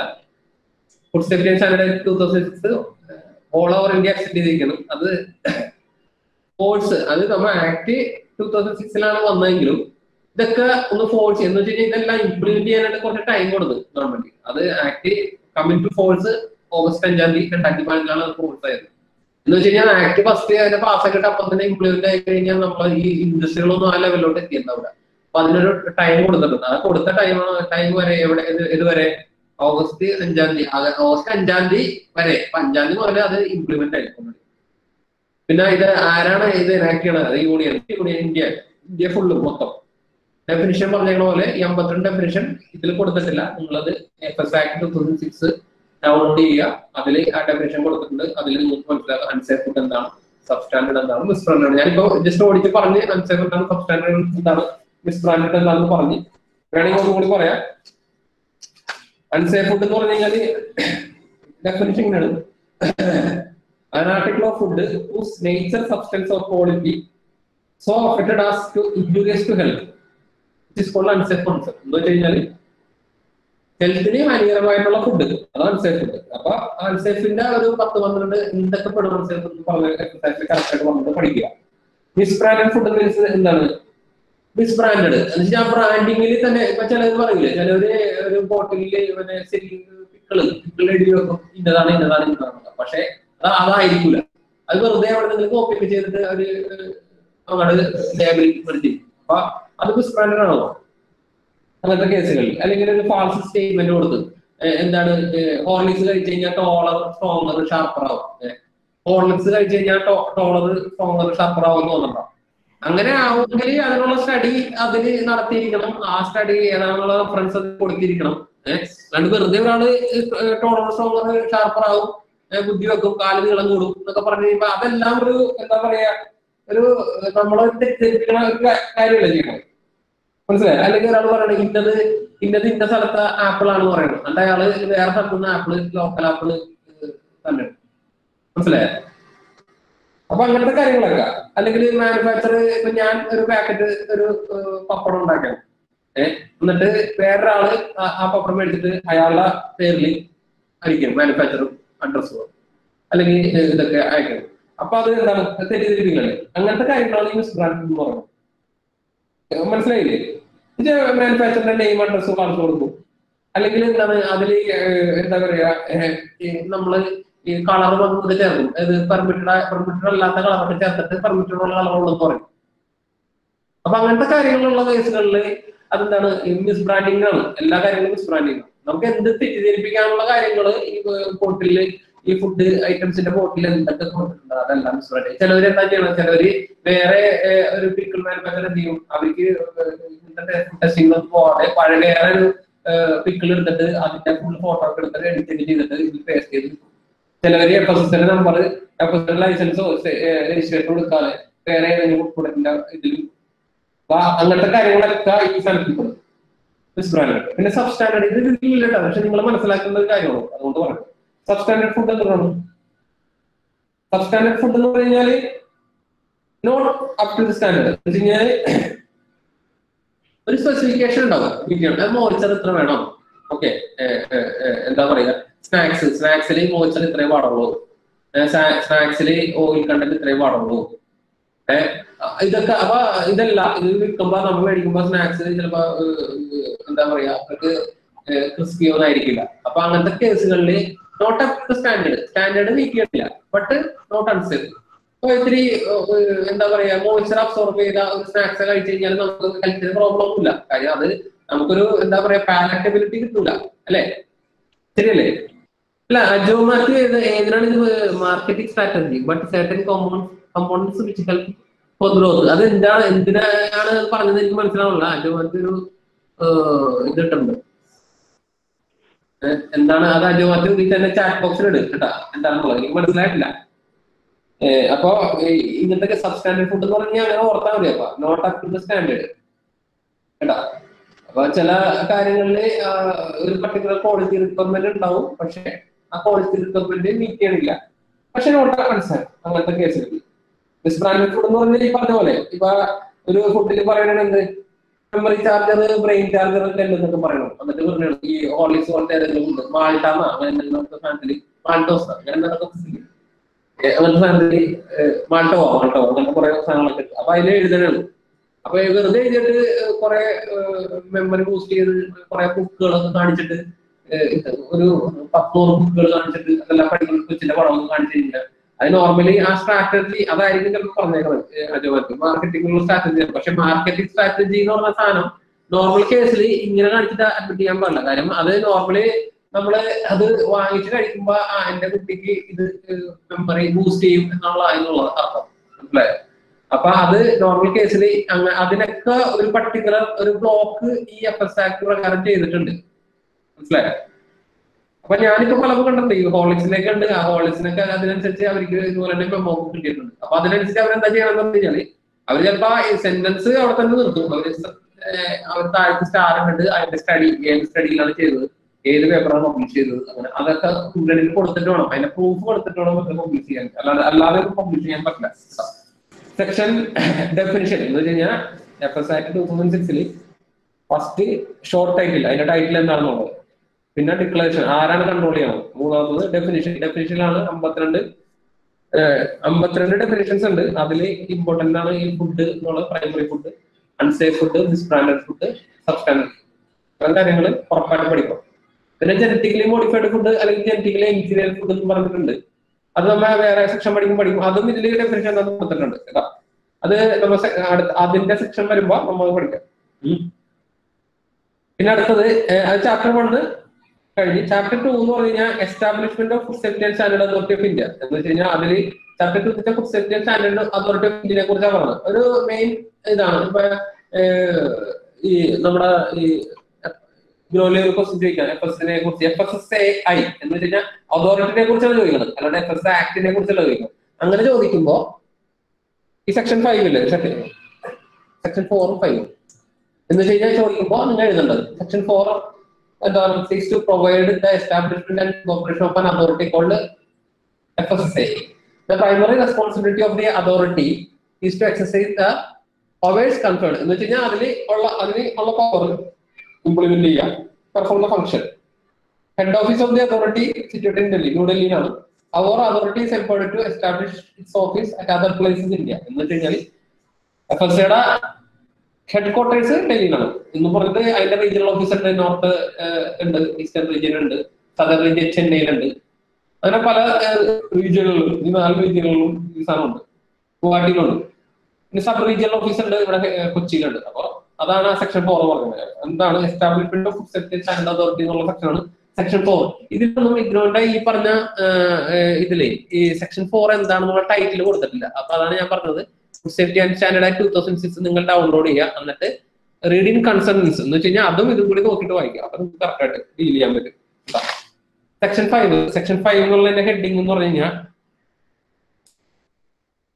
Composition of food authority and qualification four appointment of its chairperson and members. ഇതിൽ നിങ്ങൾക്ക് ടൈറ്റിൽ എന്താ ഡീൽസ് വിത്ത് എഴുതിയത്. Okay, section 5 deals with the composition of food safety and standard authority of India. ഇതിൽ എന്ന് പറഞ്ഞു കഴിഞ്ഞാൽ ഇതൊരു ഇമ്പോർട്ടന്റ് പോർഷൻ ആണ്. എന്ന് വെച്ച് കഴിഞ്ഞാൽ എന്തൊക്കെയാണ് ഇതിന്റെ കോമ്പോസിറ്റ് എന്ന് വെച്ച് കഴിഞ്ഞാൽ food safety and standard authority of India അതിലുള്ള മെയിൻ മാനേജ്മെന്റ് എന്ന് വെച്ചാൽ ഫസ്റ്റ് ചെയർപേഴ്സൺ ആണ്. എന്ന് വെച്ച് കഴിഞ്ഞാൽ ചെയർപേഴ്സൺ എങ്ങനെയായിരിക്കും, A person from food science അല്ലെങ്കിൽ administration either holding or has held the position not below the rank of secretary to government of India. എന്ന് വെച്ച് കഴിഞ്ഞാൽ ചെയർപേഴ്സൺ എന്നുള്ളത് ഒരു ഫുഡ് സയൻസിൽ അല്ലെങ്കിൽ ഫുഡ് അഡ്മിനിസ്ട്രേഷൻ എന്നുള്ള വർക്ക് ചെയ്തുള്ള സെക്രട്ടറി ലെവൽ പോസ്റ്റ് ആണ്. Secretary level. അപ്പോ ആ പോസ്റ്റിൽ വർക്ക് ചെയ്ത ഒരാളായിരുന്നു ചെയർപേഴ്സൺ എന്നുള്ളത്. അപ്പൊ ഫസ്റ്റ് മെയിൻ അതിന്റെ തല എന്ന് പറഞ്ഞാൽ ഹെഡ് എന്ന് പറഞ്ഞ ആളാണ് ഈ ചെയർപേഴ്സൺ എന്ന് പറയുന്നത്. ഇനി ആ ചെയർപേഴ്സന്റെ അടിയിൽ കുറെ മെമ്പേഴ്സ് ഉണ്ടാവും. എത്ര മെമ്പേഴ്സ് ഉണ്ടാവും ഇതിൽ? മെമ്പേഴ്സിന്റെ ഒരു ABCD എന്ന് പറഞ്ഞിട്ട് കുറെ മെമ്പേഴ്സ് കൊടുത്തിട്ടുണ്ട്. ആക്ച്വലി ഇത് 22 മെമ്പേഴ്സ് ആണ്. ഒന്ന് കണ്ടി നോക്കിയാൽ മനസ്സിലാവും. 7 ex officio മെമ്പേഴ്സ് ആണ്. 7 ex officio മെമ്പേഴ്സ് എന്ന് പറഞ്ഞു കഴിഞ്ഞാൽ പല പല മിനിസ്ട്രികളിൽ ജോയിന്റ് സെക്രട്ടറി ലെവലിൽ വർക്ക് ചെയ്യുന്ന ആൾക്കാർ ഓരോരുത്തർ നോക്കിയേ. One from ministry of agriculture, commerce, consumer affairs, health, legislative assembly affairs, food processing, small scale industry. അപ്പൊ 7 ആയില്ലേ. 2 representative from food industry of which 1 shall be from small scale. എന്ന് വെച്ച് കഴിഞ്ഞാൽ ഇപ്പൊ എത്രയോ 9 ആയി. എന്ന് വെച്ച് കഴിഞ്ഞാൽ FSAയുടെ ടോട്ടൽ കോമ്പോസിഷൻ പറഞ്ഞത് ചെയർപേഴ്സൺ ഉണ്ടായിരിക്കും, അത് സെക്രട്ടറി ലെവൽ പോസ്റ്റ് ആണ്. പിന്നെ 22 മെമ്പേഴ്സ്. അങ്ങനെയാണ് 7 + 2 7 ex officio മെമ്പേഴ്സ് ഉണ്ടാവും. 2 representative from food industry, 1 from small scale industry. അപ്പൊ 1 small scale industry 1 ഉണ്ടാവും, പിന്നെ നോർമൽ ഇൻഡസ്ട്രി 2 ഉണ്ടാവും. 2 representative from consumer organization. അപ്പൊ കൺസ്യൂമർ ഓർഗനൈസേഷൻസ് ഉണ്ടാവുമല്ലോ, പല പല കൺസ്യൂമർ ഓർഗനൈസേഷൻ, അതിൽ നിന്ന് 2 മെമ്പേഴ്സ് ഉണ്ടാവും. 3 എമിനന്റ് ഫുഡ് ടെക്നോളജിസ്റ്റ് അല്ലെങ്കിൽ സയന്റിസ്റ്റ് എന്ന് വെച്ച് കഴിഞ്ഞാൽ ആ ഒരു ലെവലിൽ. അത് ഇപ്പൊ വിചാരിക്ക് സെൻട്രൽ ഫുഡ് ലാബ് ഉണ്ടല്ലോ, അതിലുള്ള ഡയറക്ടേഴ്സ് ആ ലെവൽ പോസ്റ്റുകളിൽ വർക്ക് ചെയ്യുന്ന 2-3 പേര് അതിലുണ്ടാവും. പിന്നെ 5 representation from state union territory to B appointed by rotation every 3 years. എന്ന് വെച്ച് കഴിഞ്ഞാൽ ഈ എല്ലാ 3 വർഷം കൂടുമ്പോഴും ഇപ്പൊ നമുക്ക് കുറെ സ്റ്റേറ്റുകളുണ്ട് ഇന്ത്യയിൽ. എത്ര സ്റ്റേറ്റുകളുണ്ട് പറഞ്ഞ? എത്ര സ്റ്റേറ്റുകളുണ്ടെന്ന് പറഞ്ഞ? സ്റ്റേറ്റ് യൂണിയൻ ടെറിട്ടറി അറിയാമോ? എനിക്ക് കറക്റ്റായിട്ട് അറിയില്ല, നിങ്ങൾക്കറിയാമോ? നിങ്ങൾ ഈ ചാറ്റ് ബോക്സിൽ ഇടയ്ക്ക് ചാറ്റ് ചെയ്യട്ടെ, ചാറ്റ്. അപ്പൊ ഈ 28 ആണോ യൂണിയൻ ടെറിട്ടറി കൂടി? അപ്പൊ ഇതെല്ലാം ഒരു 28 ഓക്കെ. അപ്പൊ ഇതിന് എന്താ പറയണത്? 5 റെപ്രസെന്റേറ്റീവ് ഫ്രം സ്റ്റേറ്റ് യൂണിയൻ ആണ്. 29 വന്നു, 28 വന്നു ഐശ്വര്യ, അജുമാനത്ത് 28, സാമ 28. ഓക്കെ. അപ്പൊ ഇതിലെന്താണെന്ന് പറഞ്ഞു കഴിഞ്ഞാല് ഈ plus Telangana. Okay thank you. അപ്പൊ ഇതെന്താന്ന് വെച്ച് കഴിഞ്ഞാല് ഈ 5 റെപ്രസെന്റേറ്റീവ് പാടുള്ളതാ. അപ്പൊ എന്താ ഓരോ 3 വർഷം കൂടുമ്പോഴും ഓരോ റീജിയനിൽ നിന്ന് റൊട്ടേഷൻ വരും. ഓക്കെ, മനസ്സിലായോ? ഇപ്പൊ വിചാരിക്ക് സദേൺ റീജിയനിലാണ് 5 സ്റ്റേറ്റ് വരികയാണെങ്കിൽ യൂണിയൻ ടെറിട്ടറി അടുത്ത പ്രാവശ്യം നോർത്തിനായിരിക്കും. അങ്ങനെ റൊട്ടേഷൻ വരും. 2 representative from farmers organisation, 1 representative from retail organisation. അപ്പൊ നിങ്ങൾ ഇത് പഠിക്കുമ്പോൾ എങ്ങനെയാണെന്ന് അറിയാമോ? ഇത് ഒരു ക്വസ്റ്റ്യൻ ചോദിക്കാം, write about the composition of food authority എന്ന് സിമ്പിൾ ആയിട്ട് ചോദിക്കാം. വേറെ നിങ്ങൾക്ക് ക്വസ്റ്റ്യൻ കണക്ട് ചെയ്തായിരിക്കും ചോദിക്കുന്നത്. ഇത് മാത്രം ആയിരിക്കില്ല, കാര്യം ഇത് മാത്രം ചിലപ്പോൾ 5 മാർക്കൊന്നും ഉണ്ടാവില്ല. അതുകൊണ്ടാണ് ഞാൻ പറഞ്ഞത് കണക്ട് ചെയ്തായിരിക്കും ചോദിക്കുന്നത്. അതായത് കോമ്പോസിഷൻ പറയുമ്പോൾ നിങ്ങൾ എന്തൊക്കെ പറയും? ഫുഡ് അതോറിറ്റിക്ക് ഒരു ചെയർപേഴ്സൺ ഉണ്ടാവും. Chairperson from food science and administrating പോസ്റ്റിൽ വർക്ക് ചെയ്ത ഒരാള് സെക്രട്ടറി ലെവൽ പോസ്റ്റ് ആയിരിക്കണം. 22 മെമ്പേഴ്സ്. അപ്പൊ നിങ്ങൾ പഠിക്കുമ്പോൾ എങ്ങനെയാണ്? 7 + 2 + 2, 3 + 5 + 2 + 1 അല്ലെ? 7 എക്സ് ഓഫീഷ്യോ 2 2 3 5 2 1 കണ്ടല്ലേ? ഇത്രമാണ്. അപ്പൊ ഈ പറഞ്ഞ പോലെ ഇതാണ് ഇതിന്റെ കോമ്പോസിഷൻ. ഒരു ചെയർപേഴ്സൺ ഉണ്ടാവും, 22 മെമ്പേഴ്സ് ഉണ്ടാവും. ഓക്കെ. ഒരു ഇമ്പോർട്ടന്റ് ക്വസ്റ്റ്യൻ പറയാനുള്ള സാധനം നമുക്കിത് ഇഴഞ്ഞിഴഞ്ഞാൽ പോണ കാര്യം ഈ ആക്ട് എല്ലാവർക്കും അത്ര ദഹിക്കണില്ല. പക്ഷെ ഇതിന് ക്വസ്റ്റ്യൻ ഉറപ്പായിട്ടുണ്ടാവും. ഇത് ക്വസ്റ്റ്യൻ ഇല്ലെങ്കിൽ തന്നെ നിങ്ങൾക്ക് ഫുഡ് സേഫ്റ്റി ഫീൽഡിൽ വർക്ക് ചെയ്യണമെങ്കിൽ ഈ ആക്ട് അറിയാതെ പോണത് ഭയങ്കര നിർഭാഗ്യകരമാണ്. അതുകൊണ്ട് ഫുഡ് സേഫ്റ്റിയുമായി ബന്ധപ്പെട്ട ആരെങ്കിലും ഒക്കെ ഉണ്ടെങ്കിൽ, ഇപ്പൊ നിങ്ങളെല്ലാം പഠിക്കുന്ന ഫുഡ് സേഫ്റ്റിയുടെ കോഴ്സാണ്. അപ്പൊ ഞാൻ ചോദിക്കണതിൽ അർത്ഥമില്ല, എങ്കിലും ഞാൻ പറയണം അതുമായിട്ട് ഭയങ്കര സീരിയസ് ആയിട്ട് നോക്കണമെങ്കിൽ എസ് ആക്ട് അതിന്റെ റൂൾസ് റെഗുലേഷൻസ് എല്ലാം നോക്കിയിരിക്കണം. ഓക്കെ. അടുത്തത് സെക്ഷൻ 6. സെക്ഷൻ 6ന്റെ ഹെഡിങ് ഇവിടെ ഇല്ല. സെക്ഷൻ 6 പ്രൊവൈഡ് ഫോർ ഇതിലുണ്ട് constitution and composition of committee. എന്ന് വെച്ച് കഴിഞ്ഞാൽ ഈ നമ്മുടെ ഈ ഫുഡ് അതോറിറ്റിയുടെ കോമ്പോസിഷൻ ഉണ്ടല്ലോ, എന്ന് വെച്ച് കഴിഞ്ഞാൽ ഈ പറഞ്ഞ ചെയർപേഴ്സണെയും ഇത് ആരെങ്കിലും ഒക്കെ തെരഞ്ഞെടുക്കണമല്ലോ, അത് അതിന്റെ സെലക്ഷൻ കമ്മിറ്റിനെ കുറിച്ചാണ് ഈ പറഞ്ഞത്. എന്ന് വെച്ച് കഴിഞ്ഞാൽ ഈ ചെയർപേഴ്സണെയും 22 മെമ്പേഴ്സിനെയും തെരഞ്ഞെടുക്കാനായിട്ട് ഒരു കമ്മിറ്റി വേണമല്ലോ. അപ്പൊ അതിനെ കുറിച്ചാണ് ഈ പറഞ്ഞത്. Selection committee for selection of chairperson and members of food authority, അതാണ് സെക്ഷൻ 6. അതിൽ പറയണമെന്ന് വെച്ച് കഴിഞ്ഞാൽ FS Act 2006 സെക്ഷൻ C പറയുന്നത് വെച്ച് കഴിഞ്ഞാൽ composition of the selection committee അതിൽ 5 മെമ്പേഴ്സ് ഉണ്ടാവും. 5 അതിലുണ്ടാ constitution composition selection of the consisting of 5 members. എന്തൊക്കെയാണ് ആ 5 മെമ്പർ? ഒന്ന് ക്യാബിനറ്റ് സെക്രട്ടറി. നോക്കിയാൽ നിങ്ങൾ കാണുന്നുണ്ടാ? ഓക്കെ, ക്യാബിനറ്റ് അതിന്റെ കമ്മിറ്റിയുടെ സെലക്ഷൻ കമ്മിറ്റിയുടെ ചെയർപേഴ്സൺ ക്യാബിനറ്റ് സെക്രട്ടറി ആയിരിക്കും chairperson. Secretary in charge of ministry or department. അടുത്തത് അതിൽ എഴുതിയിട്ടില്ലട്ടാ, അതിൽ ആ സെക്ഷൻ ഭയങ്കര മിനിമൈസ് ചെയ്താണ് അവർ കൊടുത്തത്. അതിൽ ക്യാബിനറ്റ് സെക്രട്ടറി ചെയർപേഴ്സൺ ആയിരിക്കും. Secretary in charge of the ministry or department administrative act. എന്ന് വെച്ച് കഴിഞ്ഞാല് നമ്മുടെ ഫസ്റ്റ് ആക്ട് 2006 എന്ന് പറഞ്ഞ ആക്ട് അഡ്മിനിസ്ട്രേറ്റ് ചെയ്യണത് ഹെൽത്ത് മിനിസ്ട്രിയുടെ അണ്ടറിലാണ്. Health ministry. ഓക്കെ. ഏറ്റവും ആദ്യം സെൻട്രൽ ഗവൺമെന്റ് എന്ന് പറഞ്ഞ ഹെൽത്ത് മിനിസ്ട്രിയുടെ അതിൽ ഫുഡ് അതോറിറ്റി ഫംഗ്ഷൻ ചെയ്യണ ഫസ്റ്റ് ആക്ട് പ്രകാരം. ഓക്കെ. ഫുഡ് അതോറിറ്റിയുടെ കീഴിൽ ഫുഡ് അതോറിറ്റി സെൻട്രൽ അതോറിറ്റി ആണല്ലോ. സെൻട്രൽ അതോറിറ്റി കീഴിൽ സ്റ്റേറ്റ് ഫുഡ് അതോറിറ്റീസ് ഉണ്ടാവും. ഈ സ്റ്റേറ്റ് ഇങ്ങനെയാണ് പോണത് ആകോട്ട് കേട്ടോ. സ്റ്റേറ്റ് ഫുഡ് അതോറിറ്റീസിൽ അതിന്റെ കീഴിൽ ഓരോ സ്റ്റേറ്റിൽ നമ്മുടെ ഇതിൽ എത്ര ഡിസ്ട്രിക്ട് ഉണ്ട്? ഇപ്പൊ കേരള സ്റ്റേറ്റ് പറയണെന്ന് വെച്ചോ, കേരള സ്റ്റേറ്റിൽ എത്ര ഡിസ്ട്രിക്ട് ഉണ്ട്? 14 ഡിസ്ട്രിക്ട് അല്ലേ? അപ്പൊ ഈ 14 ഡിസ്ട്രിക്റ്റില് ഓരോ അസിസ്റ്റന്റ് കമ്മീഷണർ ഉണ്ടാവും. ഫുഡ് സേഫ്റ്റി കമ്മീഷണർ കീഴിൽ 14 ഡിസ്ട്രിക്റ്റിലും ഓരോ അസിസ്റ്റന്റ് കമ്മീഷണർ ഉണ്ടാവും. ഈ അസിസ്റ്റന്റ് കമ്മീഷണർ കീഴിൽ ആരൊക്കെ ഉണ്ടാവും? ഈ കസ്റ്റമർ കമ്മീഷന്റെ കീഴിൽ ഫുഡ് സേഫ്റ്റി ഓഫീസർ, ആരെങ്കിലും ഫുഡ് സേഫ്റ്റി ഓഫീസറിന്റെ എക്സാം ഒക്കെ എഴുതിയിട്ടുണ്ടോ? കയറിയുണ്ട ഫുഡ് സേഫ്റ്റി ഓഫീസർ ഉണ്ടാവും. ഇങ്ങനെയാണ് മെക്കാനിസം. ഓക്കെ, FS ആക്ടിന്റെ ആ ലെവൽ ഓഫ് പോസ്റ്റ് വരുന്നത് ഇങ്ങനെയാണ്. ഞാനിപ്പോ സെക്ഷൻ 6നെ കുറിച്ചാണ് പറയണത്. Section 6ൽ selection committee for selection of chairperson and members of the food authority. അതിൽ 5 മെമ്പേഴ്സ് ഉണ്ടാവും ആ സെലക്ഷൻ കമ്മിറ്റിയിൽ. ക്യാബിനറ്റ് സെക്രട്ടറി ആയിരിക്കും അതിന്റെ ചെയർപേഴ്സൺ. പിന്നെ മിനിസ്ട്രി, ആ FS ആക്ട് അഡ്മിനിസ്ട്രേറ്റ് ചെയ്യണ മിനിസ്ട്രി ആരാണ്?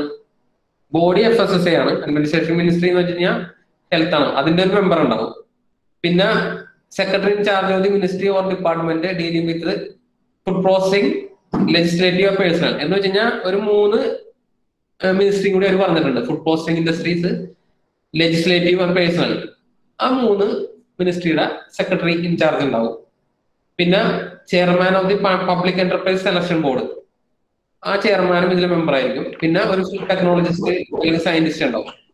സെക്ഷൻ 6 പറയുന്നത് സെലക്ഷൻ കമ്മിറ്റിനെ കുറിച്ചാണ്. സെലക്ഷൻ കമ്മിറ്റിയിൽ 5 മെമ്പേഴ്സ് ഉണ്ട്. ഒന്ന് ക്യാബിനറ്റ് സെക്രട്ടറി ആണ് ചെയർപേഴ്സൺ. അതിന്റെ secretary in charge of ministry or department administrating the act as A member.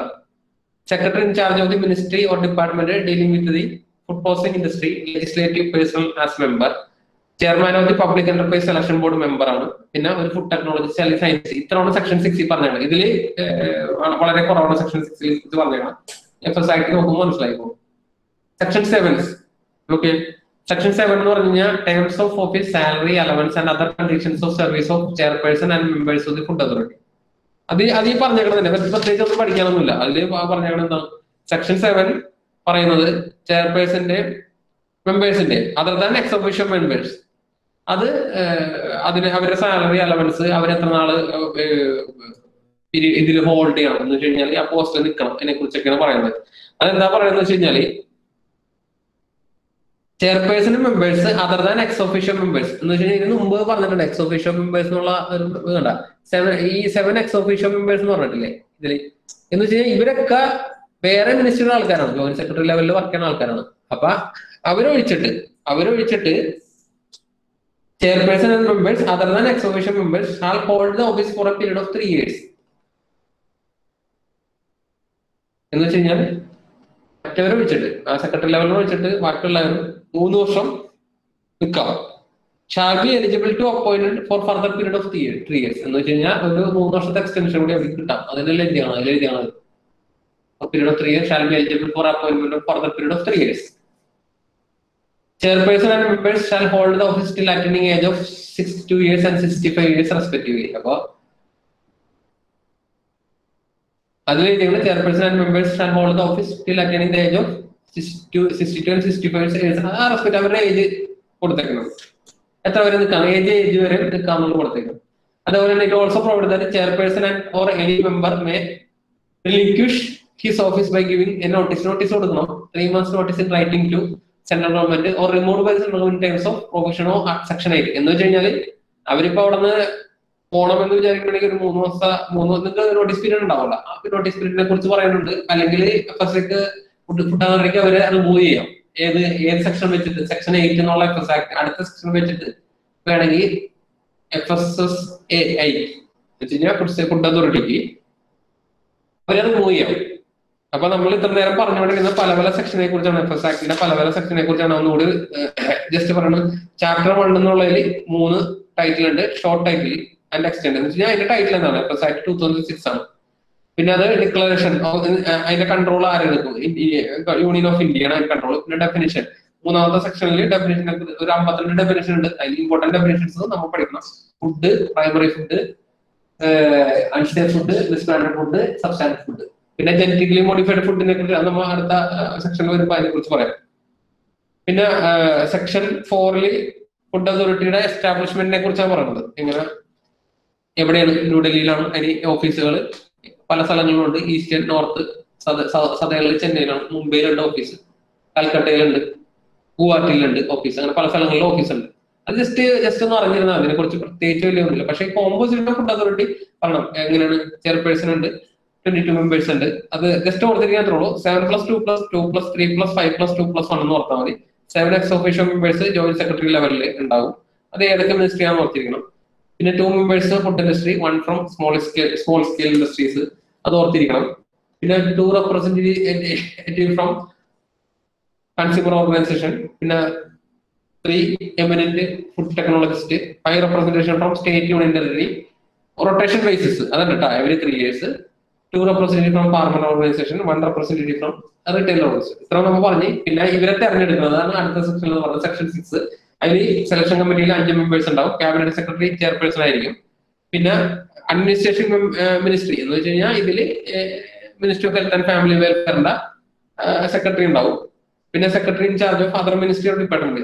Example പറഞ്ഞാൽ പ്രത്യേകിച്ച് അവർ പറഞ്ഞിട്ടുണ്ട്. Food processing ഇൻഡസ്ട്രിയിലെ secretary, legislative ഡിപ്പാർട്ട്മെന്റിലെ secretary, പിന്നെ പേഴ്സണൽ ലെജിസ്ലേറ്റീവ് പേഴ്സണൽ അത് മെമ്പർ ആയിരിക്കും. പിന്നെ chairman of the public enterprise selection board ഒരു member ആയിരിക്കും. പിന്നെ ഒരു ഫുഡ് ടെക്നോളജിസ്റ്റ് ഉണ്ടാവും. അപ്പൊ ഇതൊക്കെ മനസ്സിലാകാൻ വേണ്ടി നിങ്ങൾ FS ആക്ട് എടുത്ത് PDF ഡൗൺലോഡ് ചെയ്ത് ഈ സെക്ഷന്റെ അഗൈൻസ്റ്റ് വായിച്ചു കഴിഞ്ഞാൽ മനസ്സിലാവും. അപ്പൊ നിങ്ങൾക്ക് അസൈൻമെന്റ് എടുക്കുമ്പോൾ നിങ്ങൾ ഇത് കോപ്പി ചെയ്ത് കഴിഞ്ഞാൽ ഇത് കുറച്ചുണ്ടാവും. നിങ്ങൾക്ക് ചിലപ്പോ ടോട്ടല് എഴുതി പിടിപ്പിക്കാനായിട്ട് ഉണ്ടാവില്ല. അപ്പൊ നിങ്ങൾ ആ സെക്ഷൻ വെച്ച് നോക്കണം എല്ലാവരും കേട്ടോ. പിന്നെ അടുത്തത് section 7 terms of office salary allowance. അതിൽ മെയിൻ ആയിട്ട് ടേംസ് ഓഫ് ഓഫീസ് ആണ് അവർ പറഞ്ഞേക്കുന്നത്. സെക്ഷൻ 7 അതിൽ പറഞ്ഞേക്കുന്നത് എന്താണ്? Chairperson and members other than ex officio members shall hold the office for a period of 3 years, shall be eligible to reappointment for further period of 3 years എന്ന് പറയണം കേട്ടോ. Okay, അടുത്തത് section 8. Section 8 എന്ന് പറഞ്ഞു കഴിഞ്ഞാൽ ഒരു സെക്ഷനിൽ എന്താ പറയാ, removal of chairperson and members of the food authority. കണ്ട, removal of chairperson and members of the food authority. Okay, ഞാനേ ഇതിൽ വെച്ച് വായിച്ചു കഴിയുമ്പോൾ നമുക്ക് കുറച്ചാൽ കിട്ടുള്ളൂ ഇൻഫോർമേഷൻ. അപ്പൊ ഞാൻ കുറച്ച് കൂടുതൽ പറയുന്നുണ്ട് കേട്ടോ. അപ്പൊ ഇതില് removal of chairperson members of food authority ഏതൊക്കെ കണ്ടീഷനിൽ ഒരു ചെയർപേഴ്സനെ അല്ലെങ്കിൽ മെമ്പേഴ്സിനെ റിമൂവ് ചെയ്യാം ആ സെക്ഷനാണ് ഈ പറഞ്ഞത്. എന്ന് വെച്ച് കഴിഞ്ഞാൽ removal of chairperson and members of the food authority on such grounds. ഏതൊക്കെ ഗ്രൗണ്ട്സിൽ ചെയ്യാം? ഇൻസോൾവൻസി, ഫിസിക്കൽ മെന്റൽ എന്തെങ്കിലും പ്രോബ്ലം വന്നവര്, ഒരു ഒഫൻസ് ചെയ്തവര്, അല്ലെങ്കിൽ ആ നമ്മ ഒരു മെമ്പർ ആയിരിക്കുമ്പോൾ മെമ്പറിന്റെ പ്രവൃത്തിക്ക് നിരക്കാതെ എന്തെങ്കിലും ചെയ്യണവര്. മനസ്സിലായോ? Having an interest prejudicial into the function as a member or abuse of position, a member, however, shall not remove unless he has given a reasonable opportunity of being here. എന്ന് വെച്ച് കഴിഞ്ഞാല് ഇത് പറഞ്ഞേക്കണ insolvency, physical and mental incapacity, അല്ലെങ്കിൽ ഒരു offence convince ചെയ്യുക, or having an interest prejudicial to his function as a member or abuse of position. എന്ന് വെച്ച് കഴിഞ്ഞാൽ അവരുടെ പൊസിഷൻ തിരക്കാത്ത കാര്യങ്ങൾ ചെയ്യുകയോ മെന്റലി ഫിസിക്കലി ഇൻകപ്പാസിറ്റി വരികയോ അല്ലെങ്കിൽ ഒരു ഒഫൻസ് ചെയ്യുകയോ അങ്ങനെ ചെയ്യുന്ന ആൾക്കാരെ അവർക്ക് നോർമൽ ചെയ്യണത് അവർക്ക് അതിന്റെ ഹിയറിംഗ് കണ്ട ലാസ്റ്റ് പോയിന്റ് കൊടുത്തിട്ടുണ്ട്. A member hour shall not be remove unless he has been given A reasonable opportunity. എന്ന് വെച്ച് കഴിഞ്ഞാൽ അവർ പറയാനുള്ള കേൾക്കും, അവർക്ക് നോട്ടീസ് കൊടുക്കും, അവർക്ക് പറയാനുള്ള കേട്ട് കഴിഞ്ഞിട്ട് മാത്രമേ ഇങ്ങനത്തെ കാര്യങ്ങളിൽ ഒരു ആക്ഷൻ എടുക്കും. സെക്ഷൻ 8 പ്രകാരം removal of chairperson and members of the food authority.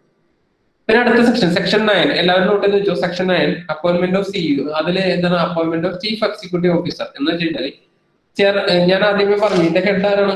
Chairperson ആയിരുന്നു. അത് കഴിഞ്ഞിട്ട് ചെയർപേഴ്സന്റെ തൊട്ട് താഴെ ഉള്ള പോസ്റ്റാണ് ചീഫ് എക്സിക്യൂട്ടീവ് ഓഫീസർ. എന്ന് വെച്ച് കഴിഞ്ഞാൽ CEO പോസ്റ്റ് ഉണ്ട്. CEO ചീഫ് എന്ന് വെച്ച് കഴിഞ്ഞാൽ FSSയുടെ ചീഫ് എന്ന് പറഞ്ഞ ഒരാളുണ്ട്. ആള് ഒരു IAS ലെവൽ പോസ്റ്റ് ആണ്.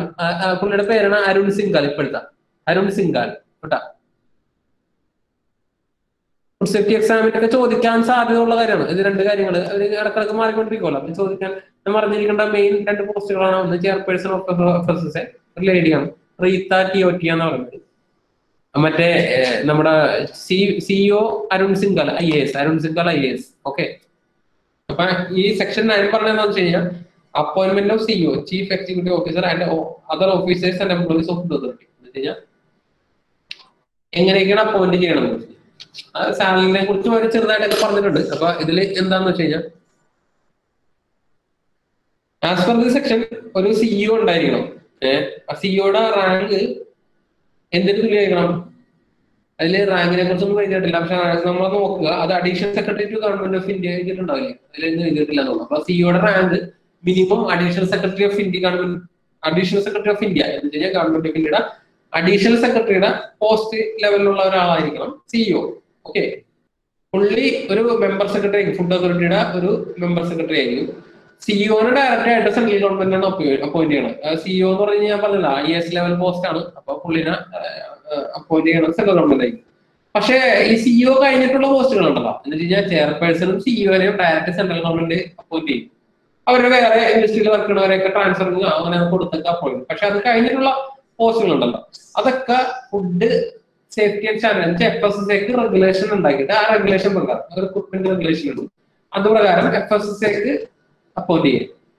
അതിനും ആ പോസ്റ്റിന് ഓൾറെഡി റെഗുലേഷൻ പ്രകാരം ആ പോസ്റ്റിന് ഓൾറെഡി വൺസ് റെഗുലേഷൻ വെറ്റ് ചെയ്ത് കഴിഞ്ഞാൽ ലീഗലി അതിന്റെ കാര്യങ്ങളെല്ലാം നോക്കിക്കഴിഞ്ഞാൽ വൺസ് റെഗുലേഷൻ ഇംപ്ലിമെന്റ് ആയി, ഇപ്പോൾ ഓൾറെഡി ഇംപ്ലിമെന്റ് ആണ് റിക്രൂട്ട്മെന്റ് റെഗുലേഷൻ എന്ന് വെച്ച് കഴിഞ്ഞാൽ അതിനനുസരിച്ച് അഡ്വർടൈസ്മെന്റ് നോട്ടിഫൈ ചെയ്തിട്ട് ഇന്റർവ്യൂ നടത്തി എക്സാം നടത്തിയ ആൾക്കാർ. പക്ഷെ ഫസ്റ്റത്തെ chief executive ഓഫീസറിന്റെ chairperson direct central government direct appoint, ബാക്കി എല്ലാം ഫുഡ് അതോറിറ്റി തന്നെയാണ് അപ്പോയിന്റ്. ഓക്കെ, അതാണ് സെക്ഷൻ 9 പറഞ്ഞത്. അപ്പൊ സിഇഒനെ കുറിച്ച് ചീഫ് എക്സിക്യൂട്ടീവ് ഓഫീസറിനെ കുറിച്ച് പറയുന്ന 2 സെക്ഷനാണ്, section 9ഉം section 10 of FS act എന്ന് പറയുന്നത്. സെക്ഷൻ 10 എന്ന് പറയാം enumerate the functions of chief executive officer. Functions എന്തായിരിക്കും? Section 10 specify the functions of CEO. അത് എന്താ പറയുക, who shall be A legal representative of food authority എന്ന് വെച്ച് കഴിഞ്ഞാൽ ലീഗലായിട്ടുള്ള ഇത് ചെയ്യൂലേ.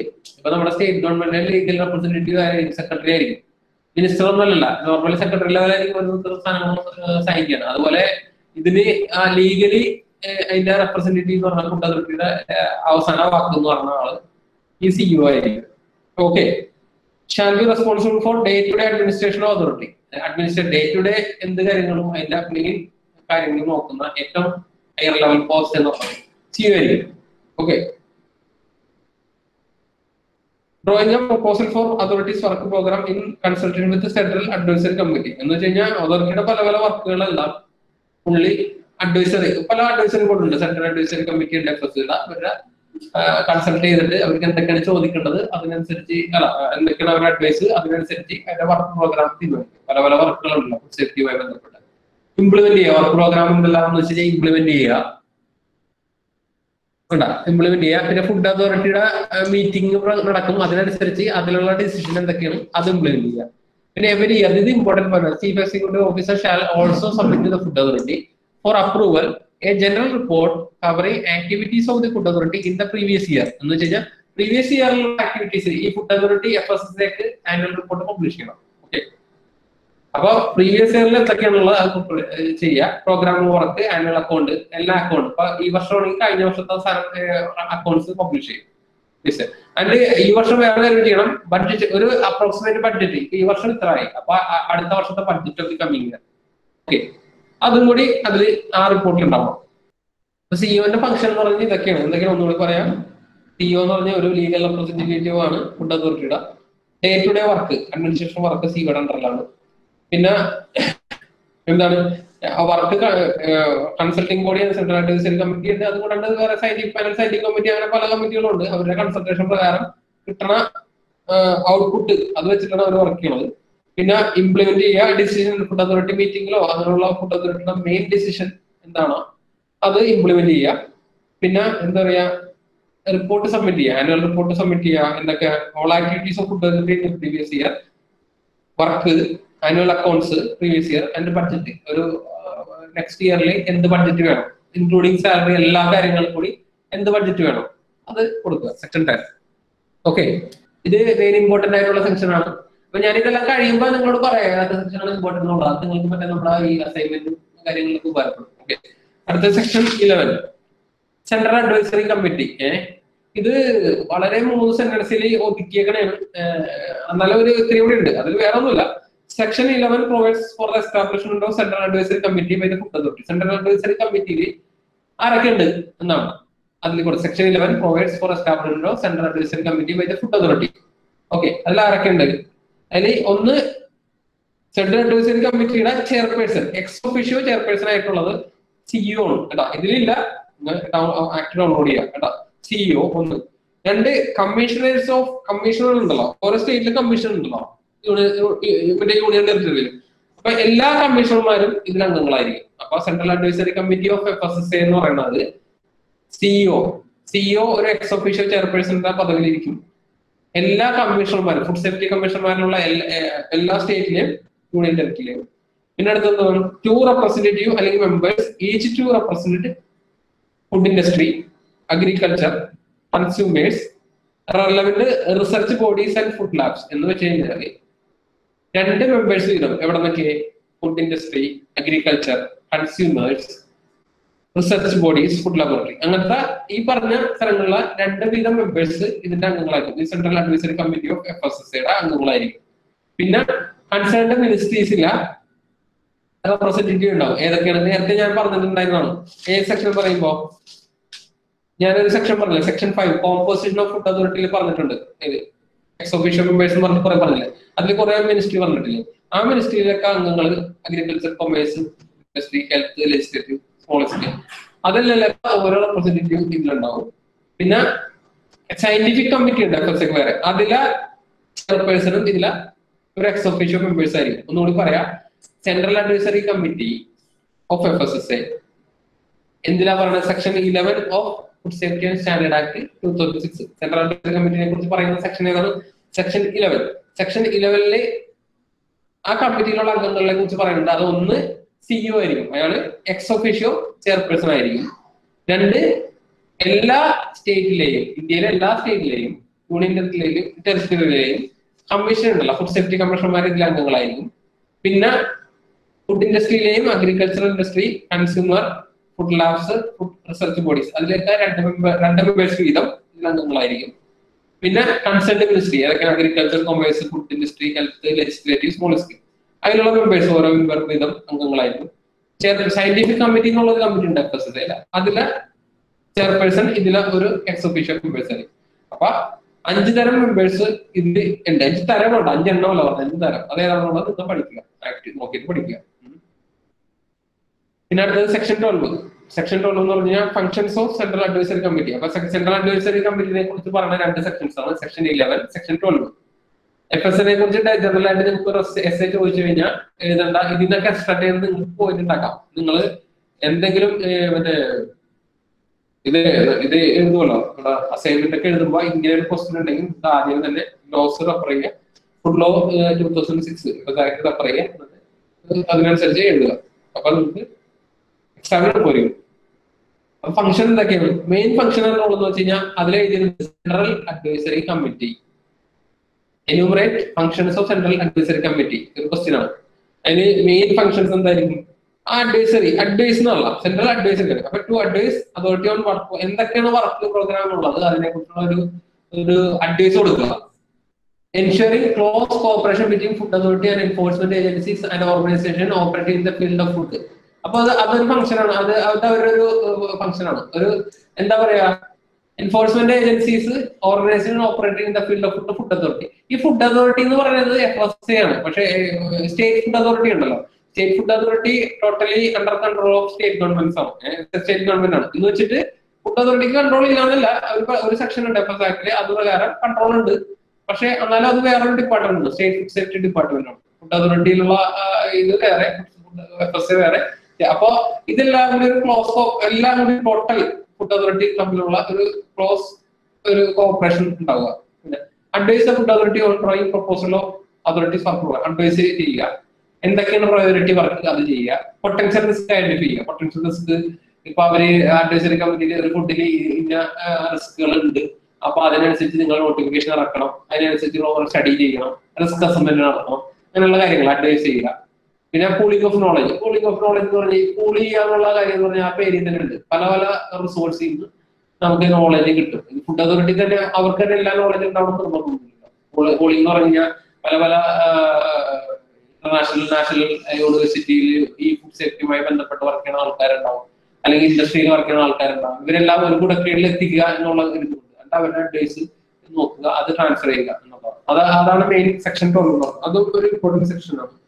പിന്നെ ഇതില് ഈ സെക്ഷൻ 12 ഒരു മീറ്റിംഗ് ഷെഡ്യൂൾ പറഞ്ഞിട്ടുണ്ട്. സെൻട്രൽ അഡ്വൈസറി കമ്മിറ്റി ഇവരെല്ലാവരും കൂടി മീറ്റിംഗ് നടത്തി കഴിഞ്ഞാൽ ഈ പറഞ്ഞ ചീഫ് എക്സിക്യൂട്ടീവ് ഓഫീസർ, എല്ലാവരുടെയും എല്ലാ സ്റ്റേറ്റിലെ കമ്മീഷണേഴ്സ്, പിന്നെ പല പല മെമ്പേഴ്സ്, ലാബിലെ മെമ്പേഴ്സ്, ഇവരെല്ലാം കൂടി മീറ്റിംഗ് നടത്തിക്കുന്ന ആശയങ്ങൾ കൈമാറാൻ പറ്റുള്ളൂ. അപ്പൊ അവർക്ക് മീറ്റിംഗ് എന്ന് പറഞ്ഞാൽ മിനിമം 3 വർഷം, മൂന്ന് ടൈംസ്, 3 പ്രാവശ്യം ഒരു വർഷത്തിൽ ഇവർ മീറ്റ് ചെയ്യണമെന്നാണ്. ഓക്കെ, അത് മീറ്റിംഗിന് അതും ഈ സെക്ഷനിൽ പറയുന്നത് 3 പ്രാവശ്യം. ഓക്കെ, അപ്പൊ അത് ഇൻവൈറ്റ് ചെയ്യണത് ഈ ഇതിന്റെ സിഇഒ എന്ന് വെച്ചാൽ ഇതിന്റെ ചെയർപേഴ്സൺ ആണ് ഇവരെല്ലാവരും ഇൻവൈറ്റ് ചെയ്യണം. അപ്പൊ ഇൻവൈറ്റ് ചെയ്ത് കഴിഞ്ഞാൽ ഈ പറഞ്ഞ മെമ്പേഴ്സുകളെല്ലാം അല്ലെങ്കിൽ അവരുടെ റെപ്രസെന്റേറ്റീവ് എല്ലാം ഈ മീറ്റിംഗിൽ പങ്കെടുക്കണം എന്നാണ്. ഓക്കെ, അല്ലെങ്കിൽ ഈ സിഇഒ അല്ലെങ്കിൽ ചെയർപേഴ്സൺ ഇൻവൈറ്റ് ചെയ്തില്ലെങ്കിൽ ഈ പറഞ്ഞ മെമ്പേഴ്സ് ഉണ്ടല്ലോ, ഈ മുകളിൽ പറഞ്ഞ ഈ ചീഫ് എക്സിക്യൂട്ടീവ് ഓഫീസർ കമ്മീഷണർ, അതിൽ 3-1 അംഗങ്ങളെങ്കിലും പങ്കെടുക്കണം എന്നുള്ളൊരു ഇൻവിറ്റേഷൻ എല്ലാവർക്കും കൊടുത്തു കഴിഞ്ഞാൽ പങ്കെടുക്കണം ബാധ്യതയാണ്. എന്ന് വെച്ച് കഴിഞ്ഞാൽ സിഇഒ ഉണ്ടാവണമെന്ന് നിർബന്ധമില്ല, ബാക്കിയുള്ള മെമ്പേഴ്സിൽ 3-1 പേരും അടുത്ത മീറ്റിംഗ് ഇന്നതാണെന്ന് പറഞ്ഞു കഴിഞ്ഞാൽ മറ്റുള്ളവരെ പങ്കെടുക്കാൻ ബാധ്യതയാണ് എന്നുള്ള രീതിയിലാണ്. ഓക്കെ, അടുത്തത് വെരി ഇമ്പോർട്ടന്റ് സെക്ഷൻ 13 സെക്ഷൻ 14. ഇതിൽ എന്താണെന്ന് വെച്ച് കഴിഞ്ഞാൽ സെക്ഷൻ 13 സയന്റിഫിക് പാനൽസിനെ കുറിച്ചാണ് പറയുന്നത്. Scientific panels.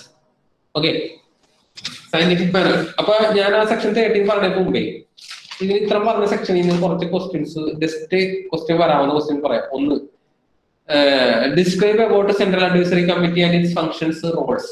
ഓക്കെ, സെക്ഷൻ എന്തൊക്കെ എഴുതും പറയാമോ? Describe about central advisory committee and it's function, role. ഏതൊക്കെ സെക്ഷൻ പറയും എക്സാക്ട്ലി? കറക്റ്റ്. ഒരാൾ പറഞ്ഞു, ശ്രീലക്ഷ്മി PG, സെക്ഷൻ 11 and 12 കേട്ടാ. സെൻട്രൽ അഡ്വൈസറി അത് സെക്ഷൻ നിങ്ങൾ എഫ്എസ്ആയിട്ട് ജസ്റ്റ് നോക്കുക. ഐശ്വര്യ ദിനേശ് പറഞ്ഞിട്ടുണ്ട്. അപ്പൊ അതാണ് അതിൽ. അപ്പൊ നോട്ട് ചെയ്ത് വെച്ചേക്കാം ക്വസ്റ്റ്യൻ കേട്ടാ. പിന്നെ right on functions of chief executive officer, ഏതൊക്കെ എഴുതാം? ഒരു 5 മാർക്കിന്റെ ക്വസ്റ്റ്യൻ വന്നു കഴിഞ്ഞാൽ ഏതൊക്കെ സെക്ഷൻ എഴുതാം? നമ്മൾ പറഞ്ഞു പോകുമ്പോ ഇതും കൂടി പറഞ്ഞു പോയി കഴിഞ്ഞാൽ എളുപ്പമാണ്. 9, 10. അപ്പൊ 10 ആണ് functions of chief executive officer. അപ്പൊ ചീഫ് എക്സിക്യൂട്ടീവ് ഓഫീസറിന്റെ ഒരു സ്റ്റാർട്ടിംഗ് വേണമെങ്കിൽ അപ്പോയിന്റ്മെന്റ് ഓഫ് സിഇഒ കൂടി എഴുതാം. ഓക്കെ, രമേശ്രീ പി ആർ 10 ആണ് കറക്റ്റ്. പക്ഷെ 9 10 കൂടി എഴുതി കഴിഞ്ഞ് കഴിഞ്ഞാൽ ഓക്കെ ആണ്. ഞാൻ വേറൊരു ക്വസ്റ്റ്യൻ പറയാം. Who select chairperson and members of the food authority? ആരാണ് സെലക്ട് ചെയ്യണത്? Who select? Section 6 രമേശ്രീ PR, who select. അപ്പൊ കുറച്ച് പേര് കറക്റ്റായിട്ട് ഫോളോ ചെയ്യുന്നുണ്ട്, കുഴപ്പമില്ല. Write about composition, selection and terms of office of food authority and food safety and standard authority of India. Composition of food അതോറിറ്റിനെ കുറിച്ച് ഞാൻ പറഞ്ഞ ഏത് സെക്ഷനാണ് അപ്ലൈ ആവുന്നത്? സെക്ഷൻ 5. അപ്പൊ ഓക്കെ, അപ്പൊ നിങ്ങൾ ഫോളോ ചെയ്യേണ്ട ഇതിനൊക്കെ വരാന്ന് മനസ്സിലായില്ലേ? ഇത് ചിലപ്പോ ഇങ്ങനെ ഇൻഡിവിജ്വൽ ക്വസ്റ്റ്യൻ വരാൻ ചാൻസ് ഇല്ല, ചിലപ്പോ എല്ലാവരും മിക്സ് ചെയ്തിട്ടുള്ള ക്വസ്റ്റ്യൻ ആയിരിക്കും വരുന്നത് കേട്ടോ. ഇപ്പൊ സെക്ഷൻ 13 പോണേ. 13ാമത്തെ സെക്ഷൻ എന്ന് പറഞ്ഞു കഴിഞ്ഞാൽ സയന്റിഫിക് പാനലിനെ കുറിച്ചാണ് പറഞ്ഞത്. എന്ന് വെച്ച് കഴിഞ്ഞാല് സയന്റിഫിക് ആയിട്ടുള്ള കാര്യങ്ങളാണ് ഇതിൽ കൂടുതൽ. ഫുഡ് സേഫ്റ്റി എന്ന് ബന്ധപ്പെട്ടെന്ന് പറഞ്ഞു കഴിഞ്ഞാൽ പല മെട്രിക്സ് എന്ന് പറഞ്ഞു കഴിഞ്ഞാൽ ഫുഡാണല്ലോ. പല ഫുഡുകളുണ്ടല്ലോ. പല ഫുഡുകൾ ഏതൊക്കെയാണ് ഫുഡ്? പല കാറ്റഗറി ഓഫ് ഫുഡ് ഏതൊക്കെയാണ്? ഇപ്പൊ ഞാനൊരു കാറ്റഗറി ഉള്ള ഒരു ഫുഡ് പറയാം, ഓയിൽസ് ആൻഡ് ഫാറ്റ്സ്. നിങ്ങൾ പറഞ്ഞ ഏതൊക്കെ കാറ്റഗറി? വേറെ നിങ്ങൾ പറഞ്ഞു. ഞാൻ 2 പറയാം, ഫിഷ് ആൻഡ് ഫിഷറി പ്രൊഡക്റ്റ്. ഞാൻ ഓയിൽസ് ആൻഡ് ഫാറ്റും പറഞ്ഞു, ഫിഷ് ആൻഡ് ഫിഷറി പ്രൊഡക്റ്റും പറഞ്ഞു. ഏതൊക്കെ കാറ്റഗറിയിലുള്ള ഫുഡ്? അതാ Aleena Jose meet and meet product. അപ്പോ sales and pulse San Jose. Okay, അപ്പൊ ഇങ്ങനത്തെ ഈ ഓരോ കാറ്റഗറിയിലും എക്സ്പെർട്ട് ആയിട്ടുള്ള ആൾക്കാരുണ്ടാവും അല്ലെ? ഇപ്പൊ ഞാനിപ്പോ ഓയിൽ ഇൻഡസ്ട്രിയിൽ വർക്ക് ചെയ്യണമെങ്കിൽ എനിക്ക് ഓയിൽ ഇൻഡസ്ട്രിയുമായി ബന്ധപ്പെട്ട കാര്യങ്ങളായിരിക്കും അറിയാൻ പറ്റുന്നത്. ഞാൻ എന്റെ എഡ്യൂക്കേഷൻ ചിലപ്പോ വേറെ എന്തെങ്കിലുമായിരിക്കും. അപ്പൊ എനിക്ക് അതും കൂടി അറിയാൻ പറ്റും. അപ്പൊ ഈ ഓരോ കാറ്റഗറിയിലുള്ള ആൾക്കാർ എന്ന് വെച്ച് കഴിഞ്ഞാൽ സയന്റിസ്റ്റുകളെ ഇവാലുവേറ്റ് ചെയ്തിട്ട് ഒരു അവിടെ ഈ FSSAയിൽ പാനൽസ് ഉണ്ടാക്കിയിട്ടുണ്ട്. അപ്പൊ ഈ പാനൽസിനെ എങ്ങനെ അത് എത്രത്തോളം ഉണ്ട്, എത്രത്തോളം സെറ്റ് ചെയ്യാന്നുള്ളതിനെ കുറിച്ചുള്ള ഒരു ഡീറ്റെയിൽഡ് സെക്ഷനാണ് സെക്ഷൻ 13. അതിൽ സെക്ഷൻ 13 എന്ന് പറയുന്നത് ഇതിൽ നോക്കണ്ടാവും. Section 13 seeks to provide for the establishment of scientific panel consisting of independent scientific experts with the representation of industry and consumer organization for deliberation. അതിൽ കണ്ട കറക്റ്റ് സെൻറ്റൻസ് പറയുന്നത് ഇൻഡസ്ട്രിയിലെയും consumer ഓർഗനൈസേഷനിലെയും expert, scientific expert. Food authority is empowered to establish as many as scientific panel as it concerned. എന്ന് വെച്ച് കഴിഞ്ഞാൽ ഒരു ലിമിറ്റും ഇല്ല അതിൽ. സെക്ഷൻ 13 പ്രകാരം ഒരു ലിമിറ്റും ഇല്ല അതിന്. പക്ഷെ സെക്ഷൻ 13 പറഞ്ഞേക്കണത് എത്ര നോക്കിയാൽ 1, 2, 3, 4, 5, 6, 7, 8 സയന്റിഫിക് പാനൽ എസ്റ്റാബ്ലിഷ് ചെയ്യുന്ന അതിനെ കുറിച്ച് ഇങ്ങനെ പറഞ്ഞിട്ടുണ്ട്. ദ ആക്ട് പ്രൊവൈഡ്സ് 8 പറഞ്ഞിട്ടുണ്ട്. പക്ഷെ ഇതിൽ പറഞ്ഞിട്ടുണ്ട് ഒരു എന്താ പറയാ, ഒരു ലിമിറ്റ് ഒന്നുമില്ല. ഫുഡ് അതോറിറ്റി എത്രത്തോളം കൺസിഡർ ചെയ്യണം അതിനനുസരിച്ച് പാനൽ ഉണ്ടാക്കാം. അപ്പൊ നമുക്ക് സെക്ഷൻ ഇപ്പൊ സയന്റിഫിക് പാനലിനെ കുറിച്ചോ അല്ലെങ്കിൽ അങ്ങനെ ഒരു ഡീറ്റെയിൽഡ് എഴുതേണ്ട വന്നു കഴിഞ്ഞാൽ FSSനെ കുറിച്ച് ടോട്ടൽ ഓൾ ഓവർ ഒരു പ്രത്യേകിച്ച് അസൈൻമെന്റ് എഴുതേണ്ട വന്നു കഴിഞ്ഞാൽ നിങ്ങൾ ഈ സയന്റിഫിക് പാനലിൽ എഴുതുമ്പോൾ അതിലൊരു കാര്യം ശ്രദ്ധിക്കണം. അതില് നിങ്ങൾക്ക് കണ്ടന്റ് ഇൻക്ലൂഡ് ചെയ്യാൻ വേണ്ടി ഇത് മാത്രമല്ല ഇപ്പോഴത്തെ എക്സിസ്റ്റിംഗ് സയന്റിഫിക് പാനൽ കൂടി എഴുതാം. ഇത്രത്തോളം എക്സിസ്റ്റ് ചെയ്യുന്നുണ്ട്. ഒരു ഏകദേശം ഒരു 21 പാനലുണ്ട്. 8 പാനൽ ആയിട്ട് പറഞ്ഞിട്ടുണ്ട്, പക്ഷെ 21 പാനലുണ്ട്. ഓക്കെ, ഞാനത് വെറുതെ ജസ്റ്റ് ഒന്ന് പറയാം. ഒന്ന് food additive, flavouring, processing aid, materials in contact with food. Okay, pesticide, antibiotics in food. Okay, genetically modified organism and food, functional food, nutraceutical, dietetic product, other similar product, biological hazard, contaminants, labeling and advertising. Claims പറഞ്ഞാൽ ഇപ്പൊ labelling മാത്രമല്ല, ലേബലിനോട് കുറച്ചുകൂടി കൂട്ടിയിട്ട് advertisement and ക്ലെയിംസും കൂടി രണ്ടും കൂടി കൂടിയിട്ടുള്ള ഒരു പാനലാണ് ഇപ്പോൾ നിങ്ങൾ. പിന്നെ സാമ്പിളിംഗ് ആൻഡ് അനാലിസിസിൽ ഒരു scientific പാനലുണ്ട്. Fish and fishery product പാനലുണ്ട്. Meet and meet പ്രൊഡക്റ്റിൽ scientific പാനലുണ്ട്. FSAക്ക് milk പ്രൊഡക്റ്റിലുണ്ട്. ഇതൊന്നും ഇതിലില്ല. പക്ഷെ ഞാൻ പറഞ്ഞത് നമുക്ക് കണ്ടന്റ് ആക്ച്വലി ഇപ്പോഴത്തെ ഇത് ഞാൻ പറഞ്ഞില്ലേ, ഈ ബുക്കില് ഇതിനോല് ഏറ്റവും മിനിമൽ കണ്ടന്റ് ഉണ്ടാവുള്ളൂ. ഇന്നത്തെ സിനാരിയോ വെച്ചിട്ട് ഉള്ള ഇത് 21 പാനലുണ്ട്. അപ്പൊ അത് FS ആക്ട് 2006 കാര്യമാണ് പറഞ്ഞത്. ഞാൻ ഇപ്പൊ ഇന്നേ വരെയുള്ള കാര്യമാണ് പറഞ്ഞത്. ഫ്രഷ് ഫ്രൂട്ട്സ് ആൻഡ് വെജിറ്റബിൾ ഉണ്ട്, cereals, pulse, ലെഗ്യൂംസിലുണ്ട്, oils and ഫാറ്റ്സിലുണ്ട്, water and beverage ഉണ്ട്, സ്പൈസസ് ആൻഡ് ഹെർബ്സിലുണ്ട്, ന്യൂട്രീഷൻ ഉണ്ട്, സ്വീറ്റ്സ് ആൻഡ് കോൺഫെക്ഷണറി ഉണ്ട്. അപ്പൊ പിന്നെ ആൽക്കോളിക് ബീവറേജ് ഉണ്ട്, പാക്കേജിങ്ങിൽ ഇതുണ്ട്, ആന്റിബയോട്ടിക്സ്, ഇങ്ങനത്തെ കുറെ കാര്യങ്ങൾ 21 പാനലുകളും ഇപ്പോഴത്തുണ്ട്. അപ്പൊ നിങ്ങൾ ഈ കാര്യം സെക്ഷൻ 13 കാര്യം സയന്റിഫിക് പാനൽ FSS അടിച്ച് ഗൂഗിളിൽ സെർച്ച് ചെയ്ത് കഴിഞ്ഞാൽ പാനൽസിന്റെ ലിസ്റ്റ് കിട്ടും ടോട്ടൽ. ഓക്കെ, പുതിയ വെബ്സൈറ്റ് ഉണ്ട് FSS, പുതിയ വെബ്സൈറ്റ് കിട്ടും. ഓക്കെ, അപ്പൊ right all the names of scientific panel of food authority എന്ന് പറഞ്ഞു കഴിഞ്ഞാൽ നിങ്ങൾ എന്ത് ചെയ്യും? എത്ര എഴുതും? അപ്പോ എന്താണ് നിങ്ങൾ ചെയ്യേണ്ടതെന്ന് പറഞ്ഞു കഴിഞ്ഞാൽ അതിന്റെ ക്വസ്റ്റ്യനിൽ നമ്മൾ ഇത്തിരി കൂടി ഇത് ഉപയോഗിക്കണം. ഫസ്റ്റ് ആദ്യത്തെ 8 as per section 13 of FS act 2006 പറഞ്ഞിട്ട് ഇതൊക്കെ എഴുതി വെക്കുക. As per the current scenario total number is this one. അങ്ങനെ എഴുതി പോകുമ്പോൾ നിങ്ങൾക്ക് കണ്ടന്റ് കിട്ടും. Okay, 21 scientific panel as of now. അപ്പൊ നിങ്ങൾ FS വെബ്സൈറ്റിൽ കറക്റ്റ് ആയിട്ട് നോക്കുക. ഇതെല്ലാം നിങ്ങൾ ഈ അസൈൻമെന്റ് അല്ലെങ്കിൽ എഴുതുന്ന സമയത്ത് നിങ്ങൾ അതൊന്ന് അപ്ഡേറ്റ് ചെയ്യാന്ന് കഴിഞ്ഞാൽ നിങ്ങൾക്ക് ഉപകാരമായിരിക്കും കേട്ടോ. അടുത്തത് scientific committee section 14 section 40. Okay, section 14 seeks to the provide of constitution of scientific committee. Scientific കമ്മിറ്റിയിൽ എങ്ങനെയാണ് അതിന്റെ സ്ട്രക്ചർ എന്നാണ് അതിൽ കൊടുത്തത്. അത് കുറച്ചോളൂ.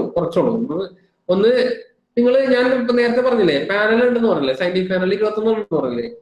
അതില് ഓരോ പാനലിലും ഒരു തലവൻ ഉണ്ടാവും. അയാൾ പറയുന്ന പേരാണ് ചെയർപേഴ്സൺ എന്ന് പറഞ്ഞത്. ഓക്കെ, എന്റെ ഹെഡ്. ആ ചെയർപേഴ്സൺ എല്ലാം ഇതില് ഒരു മെമ്പർ ആയിരിക്കും. ഓക്കെ, അപ്പൊ ഈ 21 പാനൽ ഇപ്പൊ ഉണ്ടെങ്കിൽ സയന്റിഫിക് കമ്മിറ്റിയിൽ 21 പാനലിന്റെയും ചെയർപേഴ്സൺ ഉണ്ടാവും. ഓക്കെ, സിമ്പിൾ അല്ലേ? സയന്റിഫിക് പാനലിന്റെ ചെയർപേഴ്സൺ ആരാണോ ആ പുള്ളി ഇതിന്റെ മെമ്പറാണ്. ഓക്കെ, അത് കൂടാതെ മെയിൻ പോയിന്റ് 6 ഇൻഡിപെൻഡന്റ്. അത് കൂടാതെ ഇതിലിപ്പോ എന്താ സെക്ഷൻ എന്താ ഇതിലെഴുതിയാണ് scientific അനാലിസിറ്റിക്കോ chairperson of scientific panel. കണ്ട, ചെയർപേഴ്സൺ ഓഫ് സയന്റിഫിക് പാനൽ എന്ന് വെച്ച് കഴിഞ്ഞാൽ എത്രത്തോളം സയന്റിഫിക് പാനൽ ഉണ്ടോ അത്രത്തോളം ചെയർപേഴ്സൺ ഇതിൽ മെമ്പർ ആയിരിക്കും. 6 independent scientific experts not belong to the any scientific panel. എന്ന് വെച്ച് കഴിഞ്ഞാൽ സയന്റിഫിക് പാനൽസിൽ പെടാത്ത 6 eminent independent scientific experts. Okay, അപ്പൊ അതാണ് ഈ സയന്റിഫിക് കമ്മിറ്റിയുടെ കോമ്പോസിഷൻ എന്ന് പറയുന്നത്. This committee shall be responsible for providing scientific opinion to the food authority. അപ്പൊ അതിന്റെ ഡ്യൂട്ടീസ് ആണ് പറയുന്നത്. ഓക്കെ, ഡ്യൂട്ടീസ് ആണ് ഒന്ന് പറയുന്നത് providing scientific opinion to the food authority and shall have the powers for organizing public hearings. Organize ചെയ്യുക. The scientific committee shall provide opinion or multi-sectoral issues falling with the competence of more than one scientific panel and setting up working group on issues which does not fall. എന്ന് വെച്ച് കഴിഞ്ഞാല് scientific committee shall provide opinion or multi-sectoral issues falling within the competence of more than one scientific panel. അപ്പൊ ചില ഇഷ്യൂസുകൾ correct scientific പാനലിൽ അല്ലാതെ ഉണ്ടാവും. ചിലപ്പോൾ ഒരു 3-4 പാനലിൽ കൺസിഡർ ചെയ്യേണ്ട ഇഷ്യൂസുകളൊക്കെ ഉണ്ടാവും. അപ്പൊ അങ്ങനത്തെ കാര്യങ്ങളിൽ അത് സയന്റിഫിക് കമ്മിറ്റിയുടെ പർവ്യൂവിൽ വരും. ഓക്കെ, എന്നിട്ട് അതിന് വർക്കിംഗ് ഗ്രൂപ്പ്സ് വെക്കുക. അത് ഓൺലൈനായിട്ട് ഇപ്പൊ വർക്കിംഗ് ഗ്രൂപ്പ്സ് പലതും നടക്കുന്നുണ്ട്. കാര്യം കോവിഡ് ഒക്കെ കാരണം വർക്കിംഗ് ഗ്രൂപ്പ്സ് ഓൺലൈനായിട്ട് നടക്കുന്നുണ്ട്. ഓരോ സെക്ഷനിൽ ഓരോ ഏരിയയിലെ വർക്കിംഗ് ഗ്രൂപ്പ് ഉണ്ടാവും. എന്നിട്ട് അത് അവരെ കോർഡിനേറ്റ് ചെയ്തിട്ട് അതിനുള്ള സൊല്യൂഷൻസ് ആദ്യം തന്നെ ക്വസ്റ്റ്യൻ ഇട്ട് കൊടുക്കും. അവര് ഡിസ്കസ് ചെയ്തിട്ട് ഓൺലൈനിലോ അല്ലെങ്കിൽ ഓഫ്ലൈനിലോ അതിന്റെ സൊല്യൂഷൻസ് പറയും. എന്നിട്ട് അത് കോർഡിനേറ്റ് ചെയ്യും. അപ്പൊ അങ്ങനത്തെ കാര്യങ്ങളാണ് സയന്റിഫിക് കമ്മിറ്റി. ഓക്കെ, അപ്പൊ ഒരു ക്വസ്റ്റ്യൻ വരും, write the names of scientific panel of food authority and what are the functions and duties of scientific committee. അപ്പൊ എന്തെഴുതും, നിങ്ങൾ ഏതൊക്കെ സെക്ഷൻ എഴുതും? അലീന ജോസ് പറഞ്ഞേക്കണം, ഞാൻ ചോദ്യം ചോദിച്ചത് ആണ്ട അലീന 13 കൂടി പെടും, 13 കേട്ടാ, 13 and 14. ഞാൻ ചോദിച്ചത് duties and functions of scientific കമ്മിറ്റിയും പാനലിൽ സയന്റിഫിക് പാനലോട് ചോദിച്ചത്. അപ്പൊ കേട്ടാ, ഓക്കെ. അപ്പൊ അത് കഴിഞ്ഞല്ല, ഇനി അടുത്തത് ഈ സയന്റിഫിക് പാനലും സയന്റിഫിക് കമ്മിറ്റിന്റെ അപ്പോയിന്റ്മെന്റ് കണ്ട സെക്ഷൻ 15. സെക്ഷൻ 15 നോക്കിയാൽ എന്താണ്? General procedure for the appointment of members of scientific committee and scientific panels. General procedure for the appointment of members of scientific committee and scientific panel and empowers the food authority to lay down procedure for the operation and cooperation of scientific committee and scientific panel. Okay, അവർ കുറെ കാര്യങ്ങൾ എഴുതിയിട്ടുണ്ട്. അതിൽ ഇത്രേ ഉള്ളൂ, the members of scientific committee who are not the members of scientific panel. എന്ന് വെച്ച് കഴിഞ്ഞാൽ members of scientific committee not the members of scientific panel. Okay, മനസ്സിലായില്ലേ? സയന്റിഫിക് പാനലിലെ മെമ്പർ അല്ലാത്ത സയന്റിഫിക് കമ്മിറ്റിയിലെ മെമ്പർ. ഓക്കെ, പിന്നെ members of director scientific panel shall be appointed by the food authority for a period of 3 years. അത് ഇതിൽ കൊടുത്തിട്ടില്ല, ഞാനത് പറയുന്നത്. Shall be appointed for a period of 3 years, which shall be renewable for such a period, and the vacancy notice shall be published in relevant leading scientific publication and food authority website for a call or expression of interest. എന്ന് വെച്ച് കഴിഞ്ഞാൽ EOI ക്ഷണിക്കും, EOI expression of interest അല്ലെങ്കിൽ expression of call എന്നിട്ട് അവരൊരു notice ഇറങ്ങും, ആർക്കെങ്കിലും expression of interest ഉണ്ടോ എന്നുള്ളത്. അപ്പൊ അങ്ങനെയാണ് അത് വെബ്സൈറ്റിലും പബ്ലിക്കേഷൻസ്. അപ്പോ എന്തൊക്കെയാണ് അവരുടെ ടൈംസ്? എങ്ങനെയാണ്? അപ്പോയിന്റ് ചെയ്യുക 3 വർഷത്തേക്ക് four A period of 3 years. Members of scientific കമ്മിറ്റിയിലെ members who are not the members of scientific panel. അപ്പൊ സയന്റിഫിക് പാനൽ അല്ലാത്ത സയന്റിഫിക് കമ്മിറ്റിയിലെ മെമ്പർ ഏതൊക്കെയാണ്? നോക്കിയേ പറയാമോ? സയന്റിഫിക് പാനൽ അല്ലാത്ത സയന്റിഫിക് കമ്മിറ്റിയിലെ മെമ്പേഴ്സ് ആരാണ്?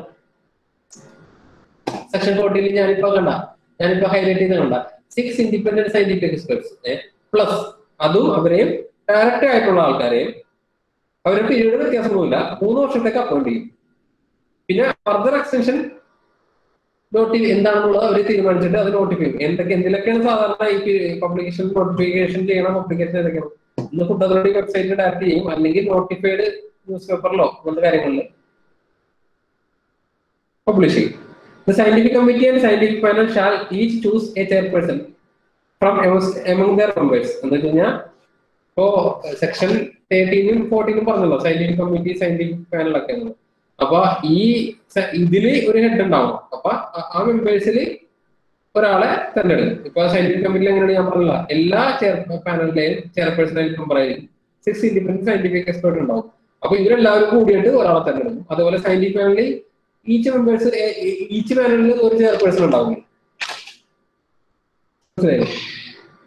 സയന്റിഫിക് പാനലിൽ സയന്റിഫിക് പാനൽ എന്ന് പറഞ്ഞു കഴിഞ്ഞാൽ കുറെ ഒരു മെമ്പേഴ്സിന്റെ ഒരു കൂട്ടം ആയിക്കോളൂ. ഇപ്പൊ ഫുഡ് വിചാരിക്കും, ഫുഡ് അഡിറ്റീവ്സ് എന്നുള്ള സയന്റിഫിക് പാനൽ എന്ന് പറഞ്ഞാൽ വിചാരിക്കും ഒരു 15 പേരുടെ കൂട്ടമാണെങ്കിൽ അതിൽ നിന്ന് ഒരു ഹെഡിനെ തെരഞ്ഞെടുക്കും, അയാളാണ് അതിന്റെ ചെയർപേഴ്സൺ. ഓക്കെ, അടുത്ത സെക്ഷൻ ഞാൻ പറയണം. അടുത്ത മെയിൻ ഇമ്പോർട്ടന്റ് സെക്ഷൻ ആണ്. അടുത്ത സെക്ഷൻ എന്ന് പറഞ്ഞു കഴിഞ്ഞാൽ വളരെ ഇമ്പോർട്ടന്റ് സെക്ഷൻ ആണ്. എന്ന് വെച്ച് കഴിഞ്ഞാൽ ഈ സെക്ഷൻ 16 എന്നുള്ള ഒരു സെക്ഷൻ ഉണ്ട്. സെക്ഷൻ 16, ഈ സെക്ഷൻ 16 എന്നുള്ളത് ഇമ്പോർട്ടന്റ് ആണ്. Duties and functions of food authority. Food authority question ചോദിക്കുമ്പോൾ ഇതിന്റെ ഡ്യൂട്ടീസ് ആൻഡ് ഫങ്ഷൻസ് എന്നുള്ളത് വളരെ ഇമ്പോർട്ടന്റ് ആണ്. എഴുതി വെച്ചോ. Section 16 of FSR 2006. ഓക്കെ, അപ്പൊ ഇതില് സെക്ഷൻ 16 പറഞ്ഞേക്കണെന്ന് വെച്ച് കഴിഞ്ഞാൽ ഫുഡ് അതോറിറ്റിയുടെ മെയിൻ ഡ്യൂട്ടീസ് എന്തൊക്കെയാണ് അതാണ് പറഞ്ഞേക്കുന്നത്. ഞാനത് ജസ്റ്റ് പറയാം. ഇതില് ഫുള്ളായിട്ട് കൊടുത്തിട്ടുണ്ടോ? 1 2 3 എന്ന് പറഞ്ഞ് കൊടുത്തിട്ടുണ്ടല്ലോ. 1 1 എന്ന് പറഞ്ഞിട്ടാണ് ഇതിൽ പറഞ്ഞത്. 1 2 3 അല്ല, 1 1 എന്നാണ് കാണുന്നത്. അല്ല, നിങ്ങൾക്ക് 1 1 എന്നല്ലേ കാണുന്നത്, 1 2 3 അല്ല. അതിൽ പറയണത് എന്താണ്? ഒരു prescribe standards and guidelines four article of food regulate അല്ലെങ്കിൽ മോണിറ്റർ ചെയ്യുക, manufacture, processing, distribution, sale, import of food, ensure safe and wholesome food for people. Okay, അപ്പൊ എന്താണ് സേഫും നല്ല ഫുഡ് കിട്ടാൻ വേണ്ടി എന്തൊക്കെ ചെയ്യണം? സ്റ്റാൻഡേർഡ്സ് ഗൈഡ്ലൈൻ നടക്കുക, റെഗുലേറ്റ് ചെയ്യുക, മോണിറ്റർ ചെയ്യുക, എന്തിനാ manufacture, posting, distribution, sale, important അല്ല. ഓക്കെ, അത് ചെയ്യുക. അതൊന്ന്. പിന്നെ രണ്ടാമത്, take all such steps to ensure that public, consumers, interested parties and all levels of panchayat receive rapid, reliable, objective and comprehensive information. എന്ന് വെച്ച് കഴിഞ്ഞാൽ എല്ലാ സ്റ്റെപ്പും, സാധ്യമായ എല്ലാ സ്റ്റെപ്പും കൊടുക്കുക. എന്തൊക്കെയാണ്? Public, consumers, interested parties, all levels of panchayat receive rapid, reliable, objective, comprehensive information about what? Food safety. Okay, let me appear. Food safety. Promote consistency between international technical standards and domestic food standards. എന്ന് വെച്ചാൽ ഞാൻ നേരത്തെ പറഞ്ഞു, international technical സ്റ്റാൻഡേർഡ്സും domestic food സ്റ്റാൻഡേർഡ്സും ഉള്ള ഒരു consistency വേണം. അത് consistency ഏതിൽ കൂടിയാണ് ഇവർ ചെയ്യുന്നത്? പറയാം. ഞാൻ ഒരു കാര്യം പറഞ്ഞു, അത് ഇവരൊരു ഒരു ഒരു ഇന്റർനാഷണൽ ബോഡിയുടെ ഇന്ത്യൻ പാർട്ടാണെന്ന് പറഞ്ഞു. ഓർക്കണ്ടോ? ഒന്നുമില്ല. ഈ ഞാൻ പറഞ്ഞില്ലേ, ഇത് കോഡക്സ് സെല്ലാണ്. FSSAI എന്നുള്ളത് ഒരു കോഡക്സ് സെല്ലാണ്. കോഡക്സ് സ്റ്റാൻഡേർഡ് കേട്ടില്ലേ? കോഡക്സ് ഫുഡ് സ്റ്റാൻഡേർഡ് കേട്ടില്ലേ? അപ്പൊ കോഡക്സ് സെല്ലാണ്. അപ്പൊ ഇന്റർനാഷണലി എന്താണ് ഇംപ്ലിമെന്റ് ചെയ്യേണ്ടത്? അത് കോഡക്സിന്റെ പ്രിൻസിപ്പിൾ അപ്ലൈ ചെയ്യുക എന്നുള്ളത് ഇന്ത്യൻ കോഡക്സ് സെല്ലിന്റെ ഭാഗമാണ്. ഓക്കെ, അപ്പൊ അതും അതുപോലെ തന്നെ WTO SPS അഗ്രിമെന്റ് ഉണ്ട്. ഓക്കെ, അപ്പൊ അത് പ്രകാരം ഇവര് ആ മെമ്പർ കൺട്രീസിൽ പറയുന്ന കാര്യങ്ങള്, പൊതുവായിട്ടുള്ള കാര്യങ്ങൾ ഇംപ്ലിമെന്റ് ചെയ്യുന്നുണ്ട്. അപ്പൊ ഇതൊക്കെ കൊണ്ടാണ്, അതാണ് പറയുന്നത് consistency Indian international technical standards and domestic food standard. അല്ലെങ്കിൽ എന്താ പ്രശ്നം എന്ന് അറിയാം? നമ്മളിപ്പോ വിചാരിക്കുന്ന ഒരു സാധനം പുറത്തുനിന്ന് സാധനം ഇവിടുത്തെ ഒരു food business operator, food business ചെയ്യുന്ന ഒരാള് ഇമ്പോർട്ട് ചെയ്യണം വിചാരിക്കുക. അപ്പൊ അവിടുത്തെ സ്റ്റാൻഡേർഡ് ഇവിടുത്തെ സ്റ്റാൻഡേർഡ് വ്യത്യാസമുണ്ടെങ്കിൽ പുള്ളി അവിടുത്തെ സ്റ്റാൻഡേർഡ് അപ്ലൈ ചെയ്തിട്ട് ഇപ്പോഴും അങ്ങനെ കുറെ കാര്യങ്ങൾ നടക്കുന്നുണ്ട്. പക്ഷെ എന്നാലും ഇപ്പോഴും അത് ഭയങ്കരമായിട്ട് കുറഞ്ഞു. ഇങ്ങനത്തെ ഈ എന്താ പറയാ, കൺസിസ്റ്റൻസി അല്ലെങ്കിൽ ഒരു ഇക്വാലൻസി ഉള്ളത്, അതിന്റെ ഗ്യാപ്പ് കുറഞ്ഞിട്ടുണ്ട്.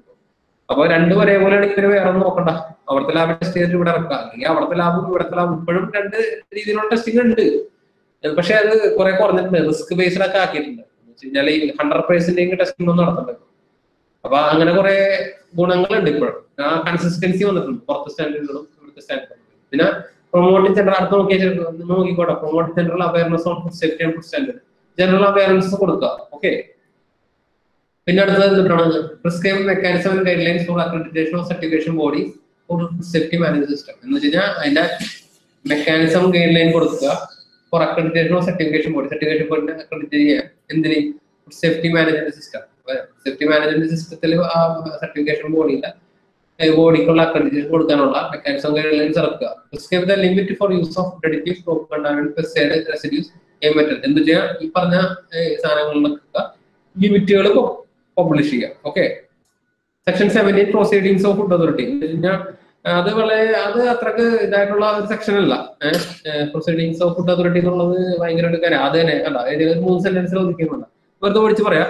എന്ന് വെച്ച് കഴിഞ്ഞാൽ വേറെ ഒന്നുമില്ല. Food authority shall meet at head office or any office ആ such time as chairperson may direct. എന്ന് വെച്ച് കഴിഞ്ഞാൽ ചെയർപേഴ്സൺ പറയുന്നതനുസരിച്ച് അതോറിറ്റി മീറ്റിംഗ് ഒക്കെ നടത്തണം. If the chairperson is unable to attend the meeting of the authority, any other member nominated by the chairperson in his behalf or in the absence of such nomination.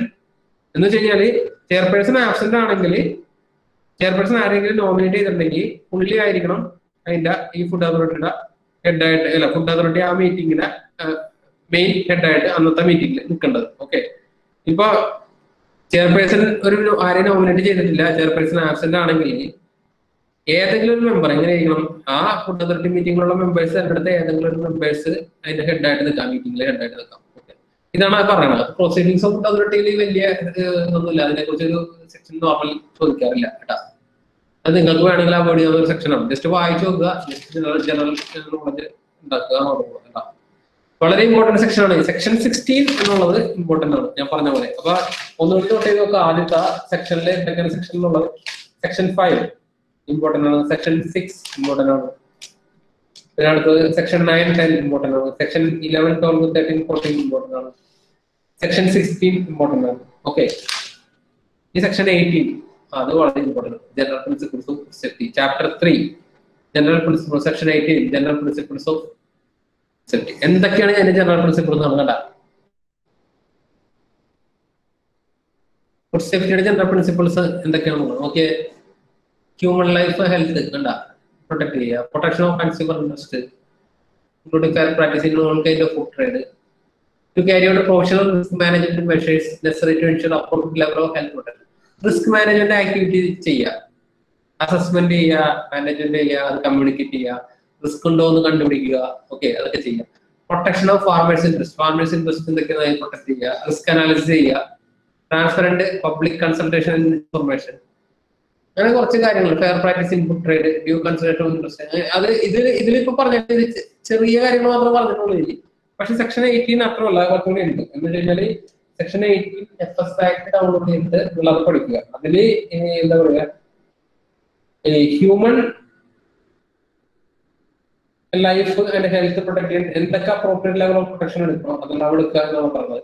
ഈ പറഞ്ഞ പോലെ risk management എങ്ങനെയാണ്, അതെങ്ങനെയാണ്, risk assessment, management, communication, അതിനെക്കുറിച്ച് കുറച്ച് പറഞ്ഞിട്ട് അത് ചെയ്യുക. പിന്നെ ഒരു എന്താ പറയാ, ഒരു ഫുഡിൽ എന്തെങ്കിലും ഒരു റിസ്ക് ഉണ്ടെങ്കിൽ അതിനെങ്ങനെ ഡീൽ ചെയ്യണം, അതിന്റെ എക്സ്റ്റൻഷൻ നേച്ചർ ഓഫ് സീരിയസ്നെസ് അനുസരിച്ച് എങ്ങനെ ഡീൽ ചെയ്യണം, അതിനെന്തൊക്കെയാണ് എടുക്കേണ്ടത്, അതൊക്കെ പബ്ലിക്കിനെ എങ്ങനെ ഇൻഫോം ചെയ്യണം, അതിനെ കുറിച്ചൊക്കെ അതിൽ പറഞ്ഞിട്ടുണ്ട്. പിന്നെ ഈ ഒരു കാര്യം പറഞ്ഞു കഴിഞ്ഞാൽ റിസ്ക് അസസ്മെന്റ് ചെയ്യുക, അതിനെ കുറിച്ച് കറക്റ്റ് ആയിട്ട് അതിൽ പറഞ്ഞു റിസ്ക് അസസ്മെന്റ് ചെയ്യണം എന്നുള്ളത്. അപ്പൊ ഒരു സെക്ഷനാണ് റിസ്ക് അസസ്മെന്റിനെ കുറിച്ച് പ്രതിപാദിക്കുന്ന ഒരു സെക്ഷൻ കൂടിയാണ് സെക്ഷൻ 18 എന്ന് പറയുന്നത്. ഓക്കെ. പിന്നെ prevention of fraudulent, deceptive and unfair practice എന്ന് വെച്ച് കഴിഞ്ഞാൽ ഫ്രോഡിങ്ങും അതുപോലത്തെ അൺഫെയർ ആയിട്ടുള്ള ട്രേഡ് പ്രാക്ടീസ് ഉണ്ടല്ലോ, അതെല്ലാം പ്രിവെന്റ് ചെയ്യുക എന്നുള്ളത് കൂടി ഉണ്ട് ഇതിൽ. അപ്പൊ ഈ FS ആക്ട് ഇതില് ഒരു കാര്യം കറക്റ്റ് ആയിട്ട് പറഞ്ഞിട്ടുണ്ട്. FS act shall not apply to primary producer. Farmer, fisherman ഒക്കെ ഉണ്ടല്ലോ, പ്രൈമറി പ്രൊഡ്യൂസർ, ഫുഡ് പ്രൊഡ്യൂസർ ഉണ്ടല്ലോ, അവർക്ക് ഡയറക്റ്റ് ആയിട്ട് ഈ FS ആക്ട് അപ്ലൈ ചെയ്യണില്ല എന്ന് കൂടി പറഞ്ഞിട്ടുണ്ട്. പറഞ്ഞിട്ടുണ്ട്. ഓക്കെ.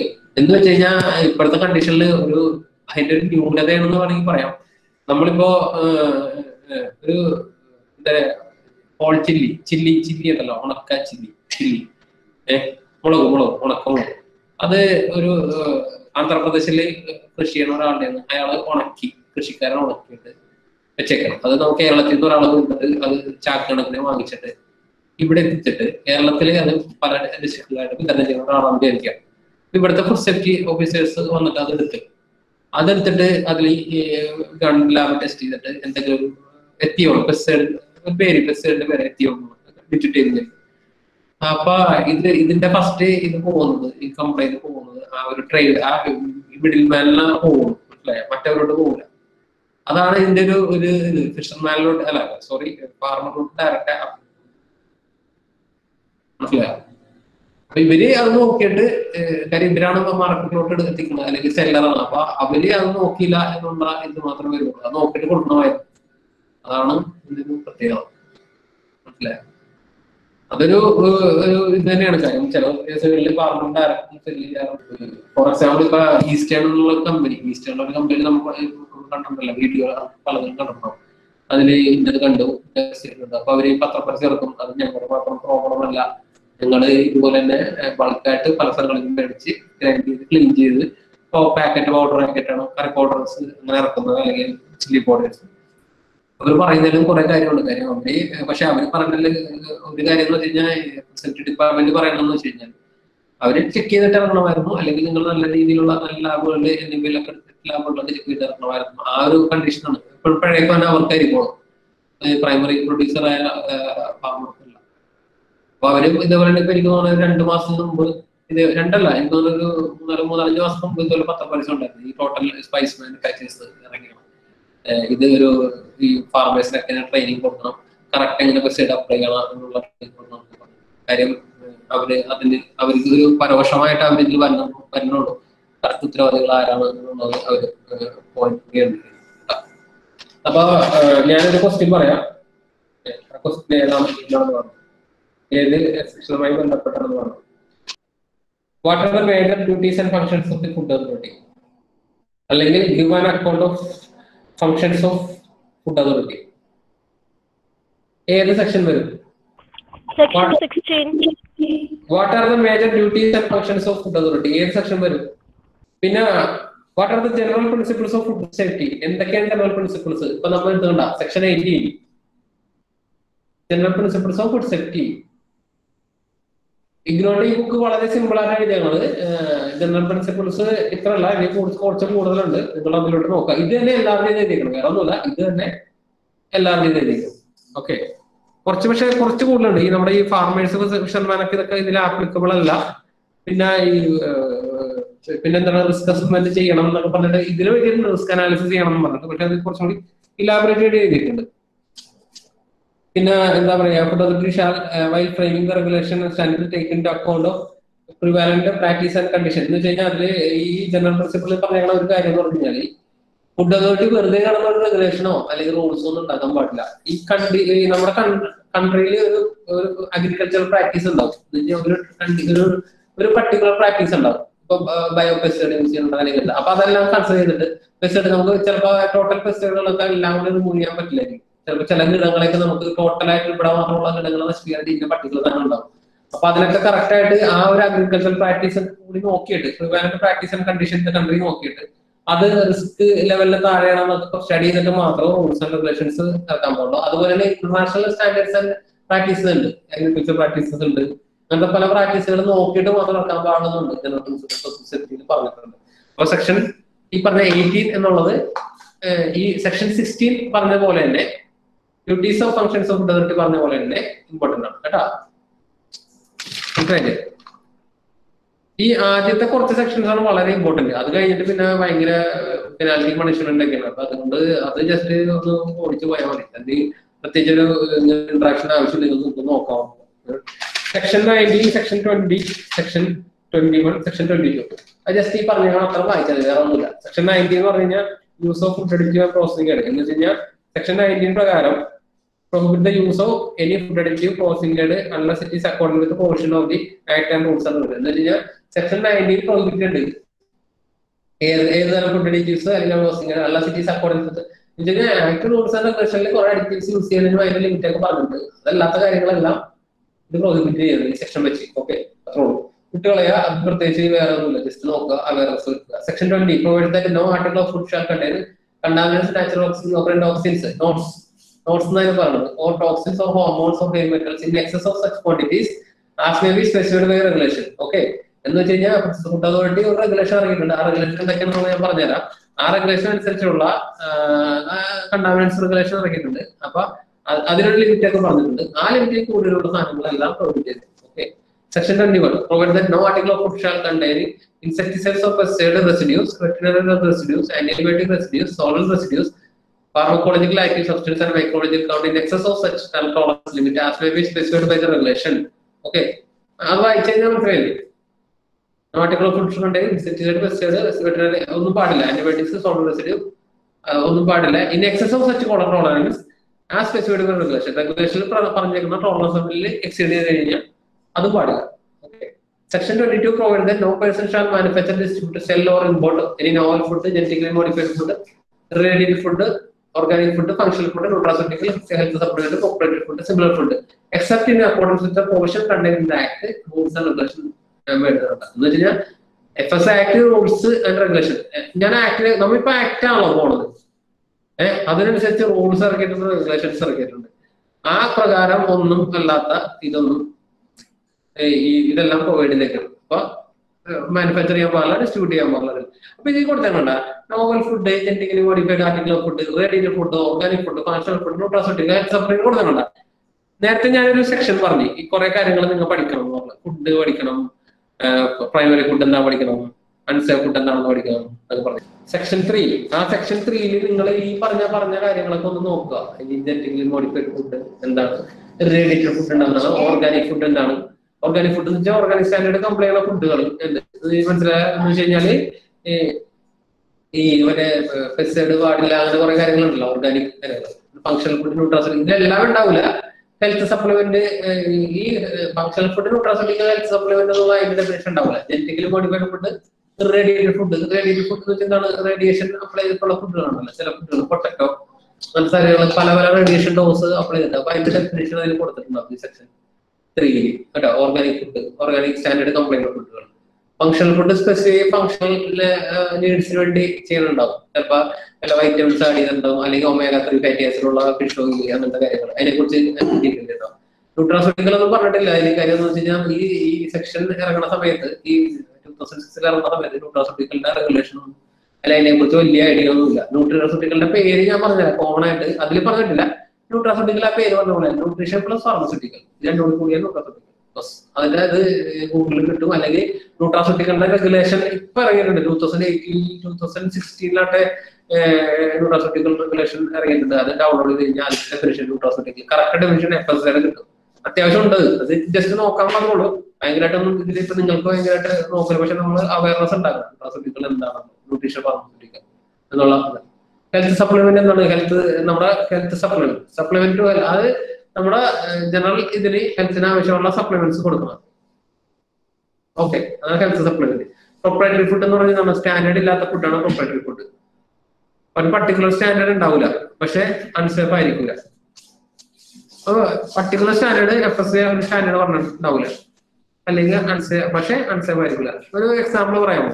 പ്രൊപ്രൈറ്ററി ഫുഡ് ഇപ്പൊ വിചാരിക്ക് ഒരു ഫുഡ് ഞാൻ പറയാം. ഫോർ എക്സാമ്പിൾ കോക്കനട്ട് ഓയിൽ നമ്മൾ ഫുഡിന് ഉപയോഗിക്കാം, അതും ഒരു ഫുഡാണ്. കോക്കനട്ട് ഓയിൽ അതിനൊരു പർട്ടിക്കുലർ സ്റ്റാൻഡേർഡ് ഉണ്ടാവും. അതിന് ആസിഡ് വാല്യൂ ചെയ്യാം, മറ്റേ അങ്ങനത്തെ കുറെ സ്റ്റാൻഡേർഡ് ചെയ്യാം. അല്ലെങ്കിൽ കോക്കനട്ട് അതിനൊരു സ്റ്റാൻഡേർഡ് ഉണ്ടാവും. അല്ലെങ്കിൽ വേറെ നിങ്ങൾ ഒരു ഫുഡ് പറ, ഏതെങ്കിലും ഒരു ഫുഡ് പറ, ആ ഫുഡിനെല്ലാം സ്റ്റാൻഡേർഡ് ഉള്ള ഡേറ്റ്സ്, മറ്റേ ഡേറ്റ്സില്ലേ കഴിക്കുന്ന ഡേറ്റ്സ്, മുന്തിരി, അങ്ങനത്തെ കാര്യങ്ങളെല്ലാം സ്റ്റാൻഡേർഡ് ഉണ്ടാവും. അത് ഇല്ലാത്ത ഫുഡ് ഞാൻ പറഞ്ഞുതരാം. പപ്പടം എന്ന് പറഞ്ഞാൽ പല സാധനങ്ങളായിരിക്കും എല്ലാം കൂടി അരച്ച് ഇതുണ്ടാക്കുന്നത്. അങ്ങനത്തെ കാര്യത്തിൽ ചിലപ്പോൾ ഉണ്ടാവില്ല. അല്ലെങ്കിൽ ചിലപ്പോ വട എന്നുള്ളതിന് പലതരത്തിലുള്ള വട ഉണ്ടാക്കാം. പരിപ്പും റവയും കൂടി കലക്കി ഉണ്ടാക്കണം, അങ്ങനെ ഉണ്ടാവും. അപ്പൊ അതിനൊന്നും പ്രത്യേകിച്ച് സ്റ്റാൻഡേർഡ് ഉണ്ടാവില്ല, പക്ഷെ അത് അൺസേഫ് ആണോ? നമ്മൾ അപ്പോഴും കഴിക്കണല്ലേ, അല്ലെ? അപ്പൊ അങ്ങനത്തെ ഫുഡ് കാറ്റഗറിയാണ് ഈ പ്രൊപ്രൈറ്ററി ഫുഡ് എന്ന് പറയുന്നത് കേട്ടോ. അപ്പൊ ഇതിന്റെ ഡെഫിനേഷനൊക്കെ നിങ്ങൾ ജസ്റ്റ് ഒന്ന് ഓടിച്ചു നോക്കുക കേട്ടോ. അത് സെക്ഷൻ 3 നോക്കുക, ഇല്ലാത്തത് നെറ്റിൽ ജസ്റ്റ് സെർച്ച് ചെയ്യുക. ചിലത് ഈ food safety and standard health supplement nutraceutical dietary product എന്ന് പറഞ്ഞിട്ട് ഒരു റെഗുലേഷൻ ഉണ്ട് 2016. അത് ഡൗൺലോഡ് ചെയ്ത് കഴിഞ്ഞാൽ ഇതിന്റെ ബെനിഫിറ്റ് കിട്ടും കറക്റ്റ് ആയിട്ട്. അത് ഇതിൽ കറക്റ്റ് ആയിട്ട് പറയാത്ത കാരണം ഞാനവിടെ വിട്ടിട്ട് പോകണം. Section 23 packaging and labelling. അത് ഒരു പാക്കേജിംഗ് ലേബലിംഗ് ഇൻഡസ്ട്രിയിൽ വളരെ ഇമ്പോർട്ടന്റ് ആയിട്ടുള്ള സെക്ഷനാണ്. നിങ്ങൾ ജസ്റ്റ് ഒന്ന് നോക്കിയാൽ മതി. As per this section, no person shall manufacture, distribute, sell, or expose for sale, or dispatch or deliver to any agent or broker for the purpose of sale any package of food product which are not marked and labeled in a manner as may be specified by the regulation. Section 23. Every food business operator should ensure that the labeling and presentation of food does not mislead the customer. Packaging and labeling കുറിച്ച് ആ പറഞ്ഞത് മാത്രമേ വേറെ പ്രത്യേകിച്ച് പറയാനില്ല കേട്ടോ. ആരും എന്താ മാനുഫാക്ചറോ ഡിസ്ട്രിബ്യൂട്ടറോ സെല്ലോ എക്സ്പോസ് ചെയ്യാനോ പാടില്ല, ഡിസ്പാച്ച് ചെയ്യാൻ പാടില്ല, ഡെലിവർ ചെയ്യാൻ പാടില്ല. ഏജന്റിനോ അല്ലെങ്കിൽ ബ്രോക്കറിനോ കൊടുക്കാൻ പാടില്ല. എന്ത് package product not marked ലേബിളിന്റെ specified എന്ന് വെച്ച് കഴിഞ്ഞാൽ FSA ഞാൻ പറഞ്ഞില്ലേ, FSA കുറെ റെഗുലേഷൻസ് ഉണ്ടാക്കിയിട്ടുണ്ട്. പാക്കേജിംഗ് ആൻഡ് ലേബലിംഗിനുള്ള റെഗുലേഷൻസ് ഉണ്ട്. ഇപ്പൊ പ്രത്യേകിച്ച് പാക്കേജിങ്ങിന് വേറെ റെഗുലേഷൻ വന്നിട്ടുണ്ട്, അതൊക്കെ നമ്മൾ വഴിയെ പഠിക്കും. അപ്പൊ അതിന്റെ മാനദണ്ഡങ്ങളല്ലാതെ വേറെ എന്തെങ്കിലും രീതിയിൽ ഇത് ഇറക്കണമെങ്കിൽ അതെല്ലാം പറ്റില്ല എന്നുള്ള പറയുന്ന സെക്ഷൻ 23. ഓക്കെ, സെക്ഷൻ 24 എന്ന് വെച്ചാൽ restriction on advertisement prohibition as to unfair trade practice. എന്ന് വെച്ച് കഴിഞ്ഞാൽ മറ്റേ അഡ്വർടൈസ്മെന്റ് നേരത്തെ പറഞ്ഞില്ലേ, ഷാർപ്പ് സ്ട്രോങ് എന്നൊക്കെ പറഞ്ഞ് ആൾക്കാരെ ഇത് മിസ്ലീഡ് ചെയ്യണ അഡ്വർടൈസ്മെന്റ് പാടില്ല എന്നൊക്കെ കുറെ പറഞ്ഞില്ലേ. അപ്പൊ അതിന്റെ ഒരു ഈ സെക്ഷനാണ് ഈ പറഞ്ഞ സെക്ഷൻ 24 എന്ന് പറഞ്ഞാൽ restriction on advertisement prohibition as to unfair trade practice. Provide that restriction on and provision to unfair trade practice of any food which mislead, deceive, contravenes the provision of the Act, rules and regulation made under. It provides for the prohibition as to any unfair trade practice for the purpose of promoting sale, supply, use, and consumption of article of food, or adoption of any unfair or deceptive practice to mislead the public regarding the standard, quality, quantity, or the misleading the standard, quality, quantity, making false or misleading representative concerning the need of or usefulness or giving any guarantee of the efficiency to the public that it is not based on adequate or scientific justification. Scientific justification illade scientific justification and as per rule in അനുസരിച്ചാണെങ്കിൽ കുഴപ്പമില്ല. Section 24 കേട്ടോ. Section 25 import provision related to import എന്ന് വെച്ചാൽ ഇമ്പോർട്ടിനെ കുറിച്ച് പറഞ്ഞ section 25 make അത് അത്രേ ഉള്ളൂ, വേറെ പ്രത്യേകിച്ച് പഠിക്കുന്നില്ല. Section make all import article food subject provision of that it what that no person shall import to India any article of food or any unsafe, misbranded substances food. എന്ന് വെച്ച് കഴിഞ്ഞാൽ ഇത് ഇത്രേ ഉള്ളൂ. അൺസേഫ് ആയാലും മിസ്ബ്രാൻഡ് ആയാലും സബ്സ്റ്റൻസ് ആയാലും food അല്ലെങ്കിൽ എക്സ്റ്റേൻസ് മാറ്റർ കൂടുതൽ ഇൻജക്ഷൻ ഉണ്ടെങ്കിൽ അതൊന്നും ഇങ്ങോട്ട് ഇമ്പോർട്ട് ചെയ്യാൻ പാടില്ല. ഇങ്ങോട്ട് ഇമ്പോർട്ട് ചെയ്ത് കഴിഞ്ഞാൽ അങ്ങനെ അൺസേഫ് ഫുഡ് എന്നുള്ള കണ്ടുപിടിച്ച് കഴിഞ്ഞാൽ അതിനുള്ള പെനാൽറ്റി പണിഷ്മെന്റ്സും അല്ലെങ്കിൽ ചിലപ്പോൾ റീ എക്സ്പോർട്ട് വരെ ഉണ്ടാവും. മനസ്സിലായോ? അതാണ് ഈ പ്രൊവിഷൻ പറഞ്ഞത്. പക്ഷെ അത് വിട്ട് കളയാനാണ്, ഞാൻ വിട്ട് പോണേ. കാര്യം നമ്മൾ തിരിച്ചു പോവാം. നിങ്ങൾക്ക് മനസ്സിലാവുന്നുണ്ടോ? കാര്യം ഞാൻ ഇത് ടോട്ടലി ഞാൻ ഫസ്റ്റ് ആക്ട് ഞാൻ എൻ്റെ അടുത്ത് കയ്യിലുണ്ട്. അപ്പൊ ഞാൻ അതും കൂടി നോക്കിയിട്ടാണ് ഈ പറഞ്ഞത്. ടോട്ടലി രണ്ടും കൂടി ആവുമ്പോൾ നിങ്ങൾക്ക് കുറച്ച് പറഞ്ഞുതരാൻ എളുപ്പമുള്ളൂ.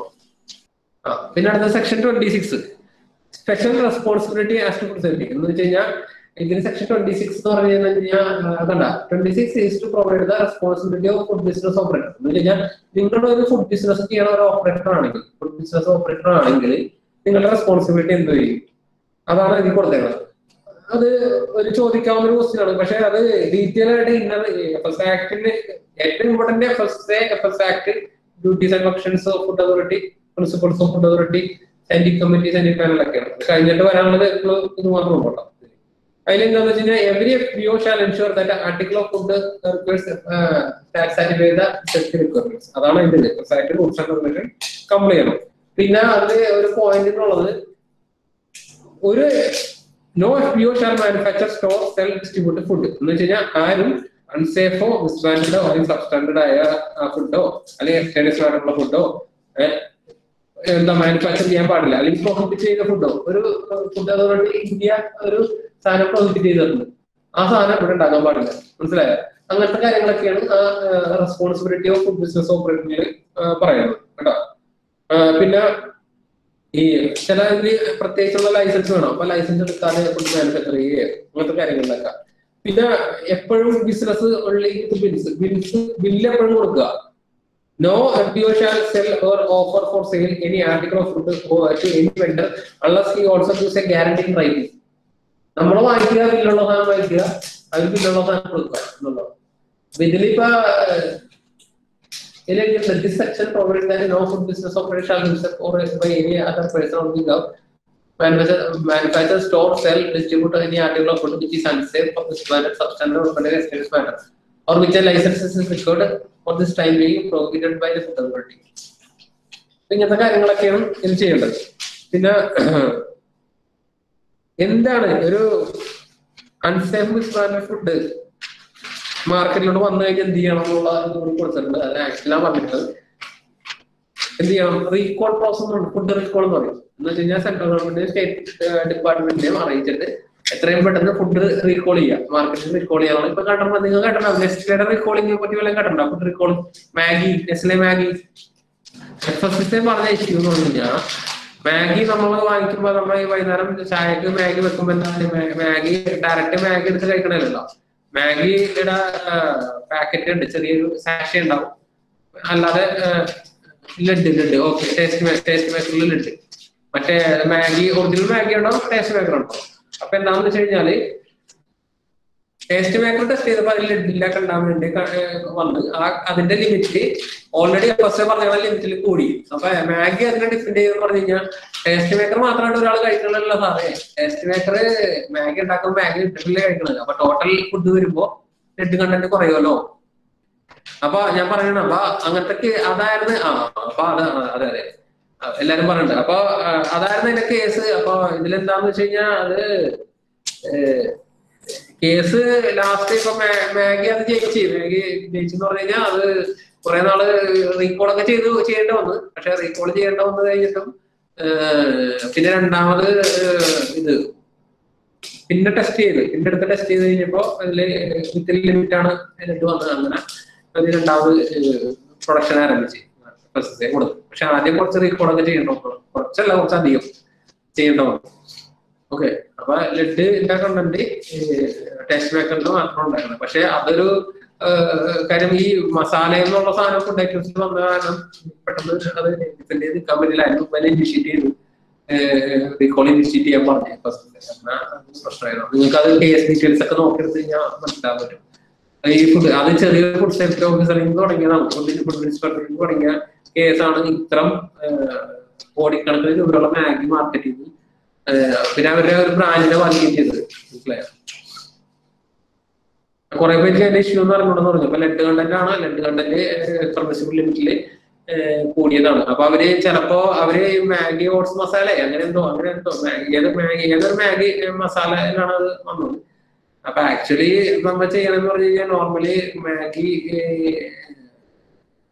ടോട്ടൽ പാക്കറ്റ് എടുത്തിട്ടാണ് നമ്മൾ അനാലിസ് ചെയ്യുന്നത്. എന്താണെന്ന് മനസ്സിലായില്ല. എനിക്ക് തോന്നുന്നത് ടോട്ടൽ ആ സാഷെ മാത്രം എടുത്തിട്ട് അനാലിസ് ചെയ്തിട്ടുണ്ടാവും. അപ്പൊ ചിലപ്പോ അങ്ങനെ മാത്രമായിട്ട് ഫുഡായിട്ട് കൊടുത്തിട്ടുണ്ടാവും, എടുത്തിട്ടുണ്ടാവും. അപ്പൊ അതായത് പ്രശ്നം. മാഗി ഇപ്പൊ ചിലപ്പോ സെപ്പറേറ്റ് സാഷെ പ്രത്യേകിച്ച് നമുക്ക് കിട്ടുന്ന കയ്യിൽ വരുന്നത് മാഗിയുടെ നൂഡിൽസും സാഷയും കൂടെ ഒരുമിച്ചുള്ളതല്ലേ. ഈ സാഷെ പ്രത്യേകിച്ച് അവര് ആയിട്ട് ഇറക്കണ്ടെങ്കിൽ അത് പണി കിട്ടും. കാര്യം അപ്പൊ അത് സിമ്പിൾ ആയല്ലോ. അപ്പോ അതിന്റെ ഫുൾ ഡീറ്റെയിൽസ് അറിയില്ല. പക്ഷെ ഇതാണ് കാര്യം. മാഗിയുടെ ഇഷ്യൂ ഇങ്ങനെ ഇഷ്യൂ വന്നു, അൺസേഫ് ആയി പോയി, ഈ കണ്ടാമിനേറ്റ് ഓവർ ദ ലിമിറ്റ് ആയി പോയി.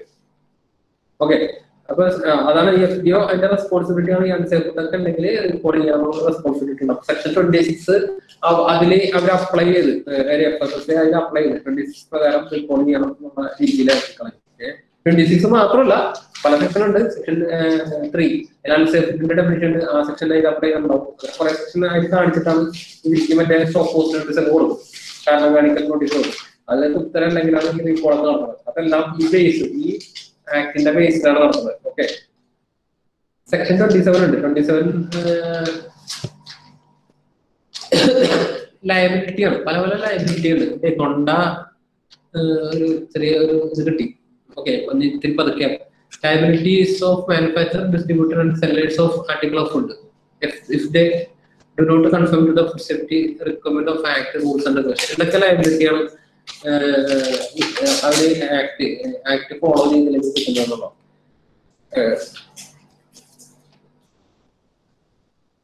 റിലേറ്റഡ് ടു ലയബിലിറ്റി ആണ്. അപ്പൊ ലയബിലിറ്റി ആരൊക്കെ അപ്ലൈ ചെയ്യുന്നതും കൂടി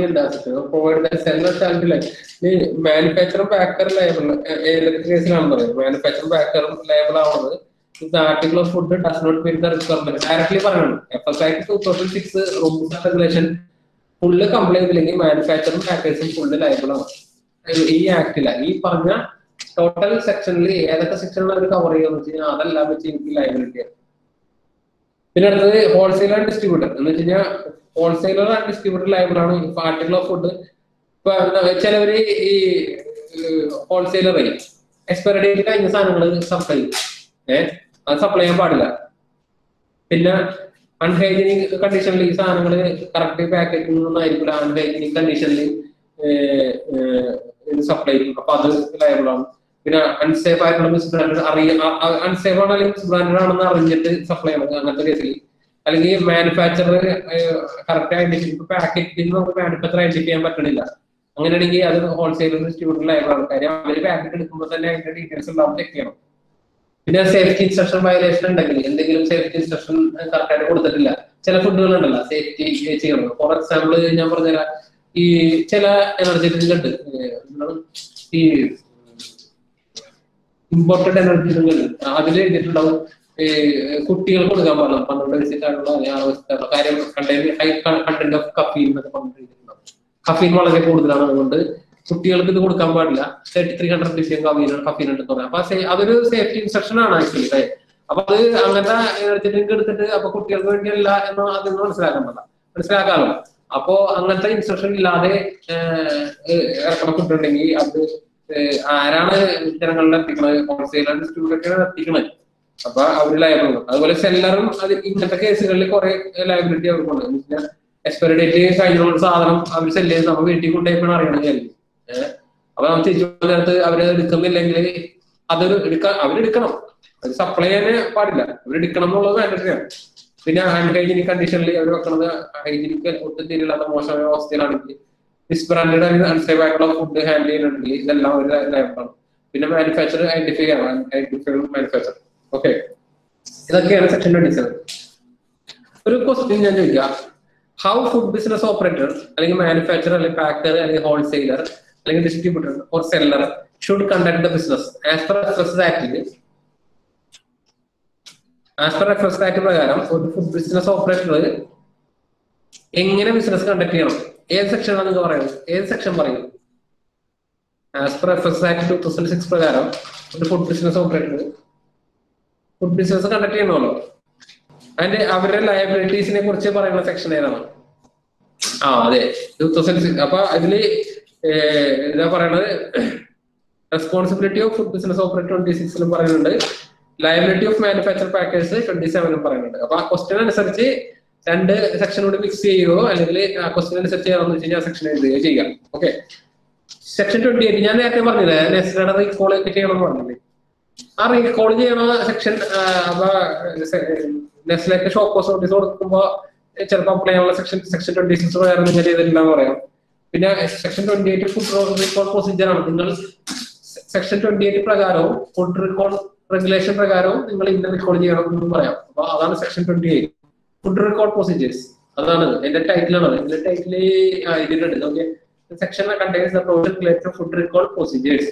If a food business operator consider or has a reason to believe that a food which he has processed, manufactured or distributed is not in compliance with the portion of the Act rules and regulations made under, he shall immediately intimate a procedure to withdraw the food in question from the market and the consumers and inform the competent authority and cooperate with them if he considered or has reason to believe that a food which he has placed on the market may be injurious to human health and shall inform the competent authority about the action taken to prevent the risk to consumer. മനസ്സിലായോ? എന്താണ് മനസ്സിലായോ? എന്ന് വെച്ച് കഴിഞ്ഞാൽ ഒരു food business ചെയ്യുന്ന ഒരാൾക്ക് sufficient ആയിട്ടുള്ള റീസൺ ഉണ്ട്. എന്തൊക്കെയാണ്?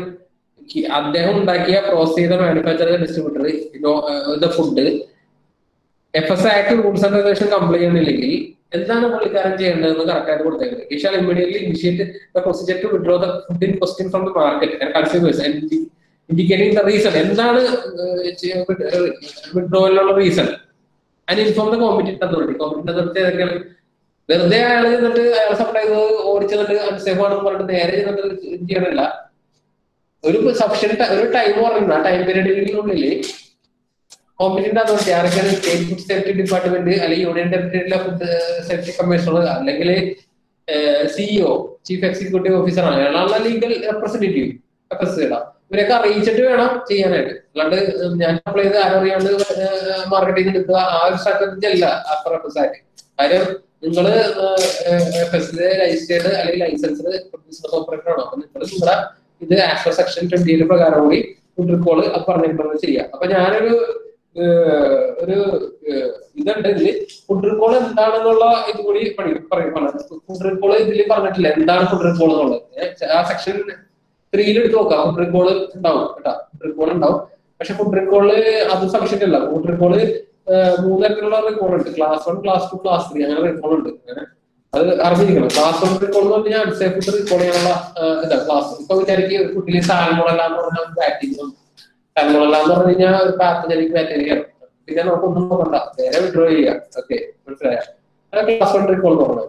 ക്ലാസ് 2 റിക്കോൾ എന്ന് പറഞ്ഞാൽ എന്താ അറിയാമോ? ക്ലാസ് 2 റിക്കോൾ എന്ന് പറഞ്ഞാൽ റീകോൾ തന്നെ 3 തരത്തിലുണ്ട്. ഇതിലൊന്നും പറഞ്ഞിട്ടില്ല, ഞാൻ പറഞ്ഞു പോണേ. ക്ലാസ് 2 റിക്കോൾ എന്ന് പറഞ്ഞാൽ പൊട്ടൻഷ്യൽ ഹെൽത്ത് ഹാസാർഡ് വിചാരിച്ചു ഒരു ഫുഡിൽ. ഫോർ എക്സാമ്പിൾ ഒരു അലർജി ഉണ്ട് ഒരു ഫുഡിൽ, ആ പൊട്ടൻഷ്യൽ ഹെൽത്ത് ഹാസാർഡാണ്. ചിലർക്ക് അലർജി വരും, ചിലർക്ക് അലർജി വരില്ല. Potential health ഹാസാർഡാണ്. അപ്പൊ അതാണ് ക്ലാസ് 2 റിക്കോൾ. ക്ലാസ് അങ്ങനത്തെ ഫുഡുകൾ നമുക്ക് ബിസിനസ് ഓപ്പറേറ്റർ ചെയ്യാം. ക്ലാസ് 3 റിക്കോൾ എന്ന് പറഞ്ഞാൽ വേറെ ഇതുണ്ട്, class 3 recall. Okay, class 3 recall എന്ന് പറഞ്ഞൊന്നുമില്ല, അതിൽ അൺസേഫ് ഫുഡ് ആയിരിക്കൂല, പിന്നെ ഇതുപോലെ തന്നെ പൊട്ടൻഷ്യൽ ഹെൽത്ത് പ്രോബ്ലം ഉണ്ടാകുന്ന ഫുഡ് ആയിരിക്കൂല. പക്ഷെ അതിലുള്ള പ്രോബ്ലം എന്ന് പറഞ്ഞു കഴിഞ്ഞാൽ വയലേറ്റ് ഇതോടെ എഫ്എസ് ആക്ടോ റൂൾസോ റെഗുലേഷൻസോ വയലേറ്റ് ചെയ്യും. വയലേറ്റ് ചെയ്യണ ഫുഡുകളുണ്ടാവും. എന്ന് വെച്ച് കഴിഞ്ഞാല് അഡ്വേഴ്സ് ഹെൽത്ത് പ്രോബ്ലം ഉണ്ടാവുന്ന നിർബന്ധമില്ല, പക്ഷെ violate act rules and regulation എന്ന് വെച്ച് കഴിഞ്ഞാല് ചിലപ്പോ എനിക്ക് പാക്കേജിംഗില് റെഗുലേഷനിൽ എന്തെങ്കിലും പ്രോബ്ലം അങ്ങനത്തെ എന്തെങ്കിലുമൊക്കെ എന്ന് വെച്ച് കഴിഞ്ഞാൽ നമ്മൾ ചെയ്യുമല്ലോ, പാക്കേജിങ്ങിലല്ല, ലേബലിംഗ് അങ്ങനെ കറക്റ്റ് അല്ല, വയലേറ്റ് ചെയ്ത് റിക്കോൾ ചെയ്യുക. മനസ്സിലായില്ല? അങ്ങനത്തെ അഡ്വേഴ്സ് ഹെൽത്ത് ഇല്ലാത്ത ഫുഡ് റിക്കോൾ അങ്ങനത്തെ കേസിൽ വരാം. അല്ലെങ്കിൽ ഈ ക്രിസ്പിനെസ് പോയി, ചില ക്രിസ്പിനെസ് പോയി, അത് അൺസേഫ് ഫുഡ് എന്ന് പറയാൻ പറ്റില്ല. ഇപ്പൊ വിചാരിക്ക് ചക്ക വറുത്തത് പാക്ക് ചെയ്തിട്ടേക്കണം, അവര് പക്ഷെ അത് കുറച്ചാളുകൾ വെച്ചാണ് മാർക്ക് ഇറക്കിയത്. അത് കഴിഞ്ഞപ്പോഴും ക്വാളിറ്റി ചെക്ക് ചെയ്ത് കഴിഞ്ഞപ്പോഴും പഴയ മാർക്ക് ഇതാക്കി മോയ്സ്ചർ വരുന്ന തണുത്തിട്ടുണ്ടാവും. ഓക്കെ, അങ്ങനത്തെ കേസിൽ അത് അൺസേഫ് ആണെന്ന് പറയാൻ പറ്റില്ല. തണുത്ത കാലറ്റബിലിറ്റി ഇഷ്യൂ ആണ് അവിടെ. അങ്ങനത്തെ കേസിൽ ഒരു പ്രശ്നമുണ്ട്. അപ്പൊ ക്ലാസ് 1 ക്ലാസ് 2 ക്ലാസ് കൊണ്ടുണ്ട്. ഓക്കെ, അപ്പൊ what is it purpose? explain the provision of food recall procedure as per FS Act 2006 എന്ന് പറഞ്ഞു കഴിഞ്ഞാൽ നിങ്ങൾ എന്ത് എഴുതും? അല്ലെങ്കിൽ നിങ്ങൾ എന്ത് സെക്ഷൻ പറയും? സെക്ഷൻ 28. ഓക്കെ, അപ്പൊ തന്നിട്ടുണ്ട് ഒരു ആൻസർ തന്നിട്ടുണ്ട്. സെക്ഷൻ 28. ഓക്കെ, ഞാൻ അതിലേക്ക് പോകുന്നത് സെക്ഷൻ 28 കഴിഞ്ഞിട്ട് സെക്ഷൻ 29 എന്ന് പറഞ്ഞിട്ട് section 29. Okay, enforcement of the act. Authorities responsible for the enforcement of the act. അത് സിമ്പിൾ ആണ്, അത് പറഞ്ഞോളൂ. Enforcement of the act will be done through ആരൊക്കെയാണ് അതോറിറ്റി ഉള്ളത്? State commission. State ലെവലാണെങ്കിൽ state commission of food safety ഉണ്ട്. State commission അപ്പൊ commission of food safety of Kerala for example. പുള്ളിനെ സഹായിക്കാൻ ആരെങ്കിലൊക്കെ ഉണ്ടാവും. പുള്ളിനെ സഹായിക്കാനായിട്ട് ഫുഡ് സേഫ്റ്റി ഓഫീസർമാരുണ്ടാവും, ഡെസിഗ്നേറ്റർ ഓഫീസർമാരുണ്ടാവും. ഡെസിഗ്നേറ്റർ ഓഫീസർമാരെന്ന് പറഞ്ഞു കഴിഞ്ഞാൽ ഞാൻ പറഞ്ഞു കേരളത്തിൽ എത്ര ഡിസ്ട്രിക്ട് ഉണ്ട്? 14 ഡിസ്ട്രിക്ട് ഉണ്ടെന്ന് പറഞ്ഞല്ലോ.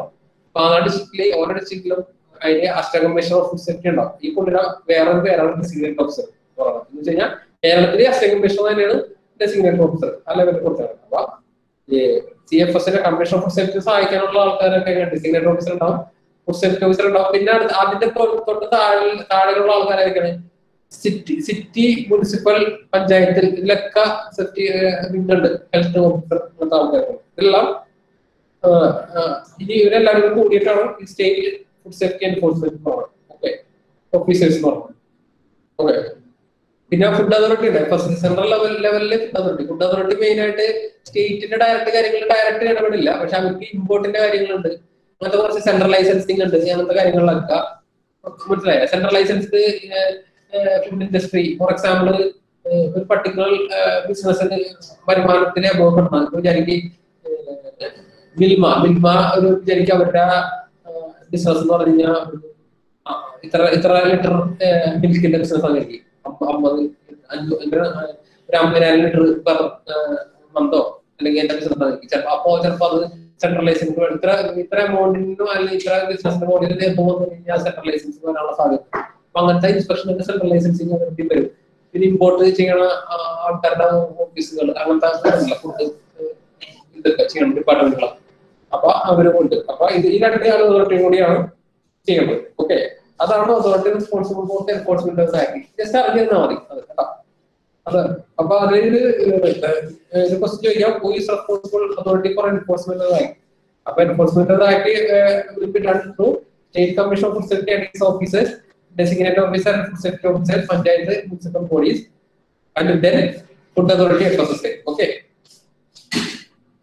section 29. Okay, അവരുടെ ഫംഗ്ഷൻ എന്തൊക്കെയായിരിക്കും?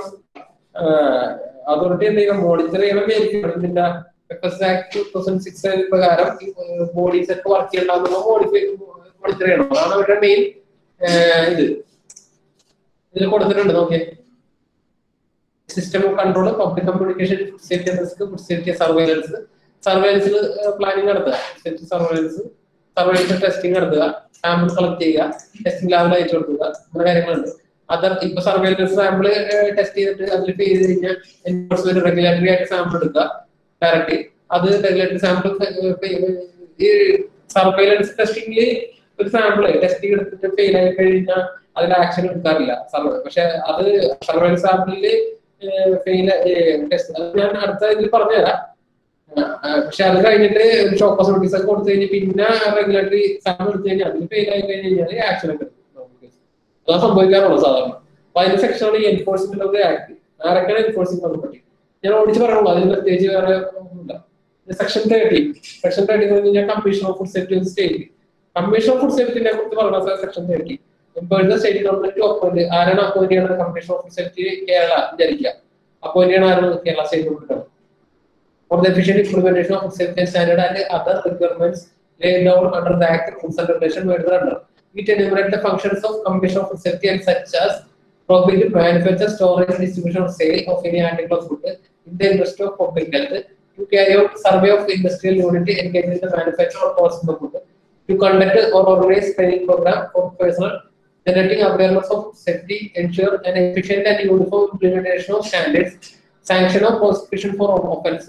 Such other functions as the state government may prescribe in consultation with the food authority. എന്ന് വെച്ചാൽ ഞാൻ കറക്റ്റായിട്ട് പറഞ്ഞിട്ട് എ മുതൽ എഫ് വരെയുള്ള കാര്യങ്ങളൊക്കെ ആ കാര്യങ്ങളൊക്കെ ചെയ്യേണ്ട ഫങ്ഷൻസ് ചെയ്യേണ്ട ആളാരാണ്? Food safety commissioner. Manufacture, storage, distribution or sale of article of food in interest of public health. Okay, public health in the നോക്കിയിട്ടുള്ള കാര്യങ്ങൾ അത് വ്യവസായമായിട്ട് നിങ്ങൾ പറഞ്ഞിട്ടുണ്ടെങ്കിൽ അതൊക്കെ ചെയ്യുക, സർവേ ചെയ്യുക, പിന്നെ എന്ത് ചെയ്യുക, ട്രെയിനിങ് പ്രോഗ്രാം കൊടുക്കുക. കാര്യം പുള്ളിയുടെ ഇടയിൽ ഓഫീസേഴ്സ് ഉണ്ടല്ലോ, അവർക്ക് ട്രെയിനിങ്, പിന്നെ അവയർനെസ് കൊടുക്കുക, പിന്നെ ഫുഡ് സ്റ്റാൻഡേർഡ്സ് ഇംപ്ലിമെന്റ് ചെയ്യുക, യൂണിഫോം ഇംപ്ലിമെന്റേഷൻ നടത്തുക, പ്രോസിക്യൂഷൻ എന്തെങ്കിലും പ്രോസിക്യൂഷൻ ഒക്കെ ഈ ആഫ്റ്റർ ആക്ട് പ്രകാരം വന്നു കഴിഞ്ഞാൽ അതിനുള്ള ഓർഡേഴ്സ് കൊടുക്കുക.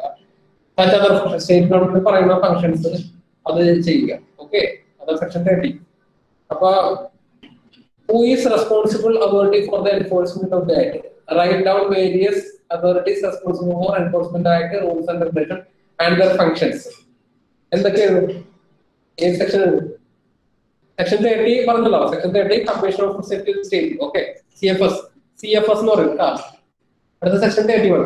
സെക്ഷൻ 31 ഒരു ഇമ്പോർട്ടന്റ് സെക്ഷൻ ആണ്. പക്ഷെ നിങ്ങൾക്ക് അത് ഭയങ്കര ഡീറ്റെയിൽ ഒന്നും പോകണ്ട, ഞാൻ ജസ്റ്റ് ഒന്ന് പറഞ്ഞുതരാം. എന്ന് വെച്ചാല് അതിൽ 2 പോയിന്റാണ് ഉള്ളത്. ഒന്ന്, ഏതെങ്കിലും ഒരു പേഴ്സൺ അല്ലെങ്കിൽ ഒരു ഫുഡ് ബിസിനസ് ചെയ്യാൻ ആഗ്രഹിക്കുന്ന ആളാണെങ്കിൽ പുള്ളി ഒരു ലൈസൻസ് എടുക്കണം. ലൈസൻസ് കൊടുക്കുന്ന ആള് ഡെസിഗ്നേറ്റഡ് ഓഫീസർ എന്ന് പറയും. ഞാൻ പറഞ്ഞില്ലേ, ഓരോ ജില്ലയിൽ ഓരോ ഡെസിഗ്നേറ്റഡ് ഓഫീസർ ഉണ്ടാവുന്ന പറഞ്ഞില്ലേ, പുള്ളിയാണ് ലൈസൻസ് കൊടുക്കുന്നത്. അപ്പൊ കേരളത്തില് ആ ഡെസിഗ്നേറ്റഡ് ഓഫീസർ സ്റ്റേറ്റ് ലൈസൻസ് ആണ് കൊടുക്കുന്നത്.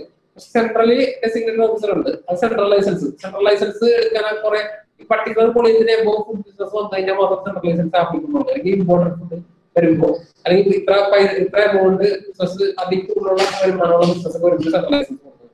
അപ്പൊ ഒരു ബിസിനസ് തുടങ്ങാൻ ആഗ്രഹിക്കുന്ന വ്യക്തിയാണെങ്കിൽ പുള്ളി ലൈസൻസ് അല്ലെങ്കിൽ രജിസ്ട്രേഷൻ കൊടുക്കണം.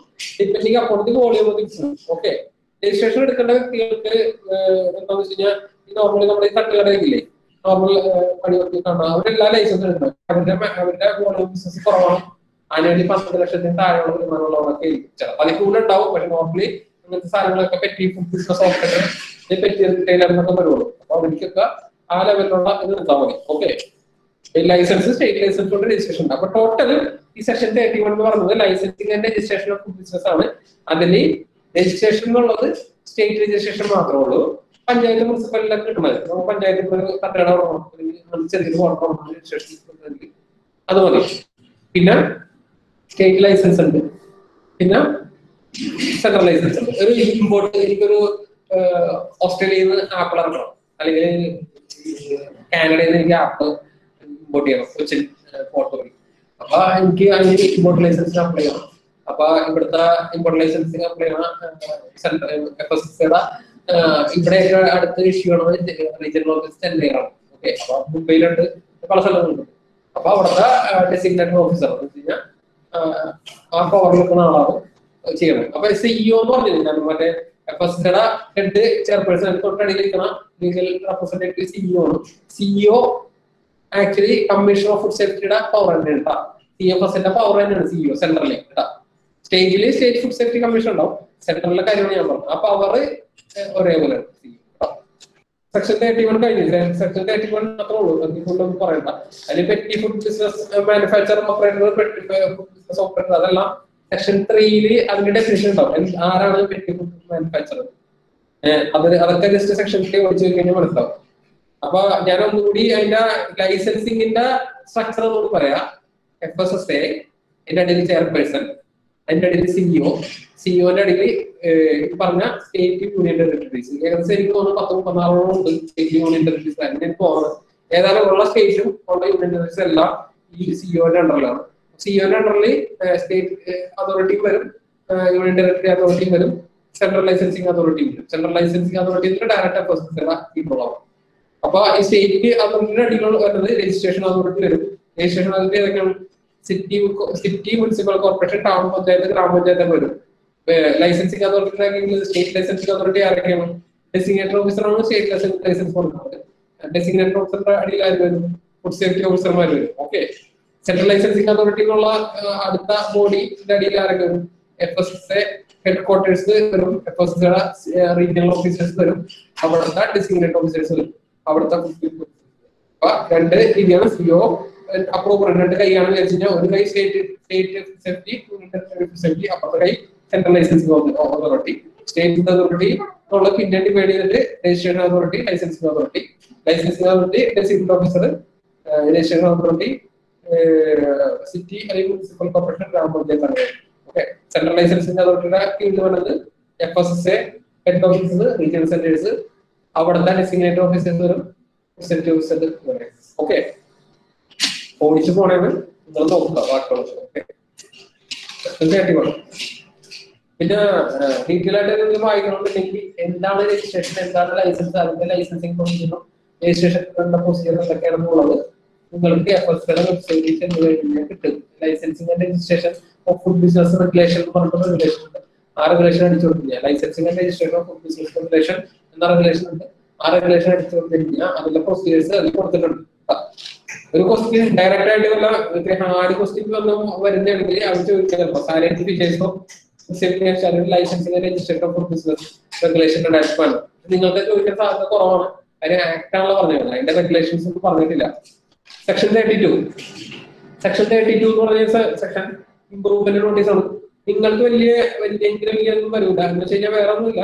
അതിൽ പറഞ്ഞുകൊണ്ട് if a DO has reasonable ground for belief that any FBO has failed to comply with any rules and regulations for this section applies, he may serve a notice to that FBO. It is called improvement notice. Section 32. ഞാനിത് വേറെ act നോക്കി വായിക്കണം. Section 32 ഞാൻ ഇപ്പൊ ഇഗ്നോയുടെ book നോക്കി വായിക്കുമ്പോൾ contains provision for issuing improvement notice to the food business operator who fails to comply with the requirement of act.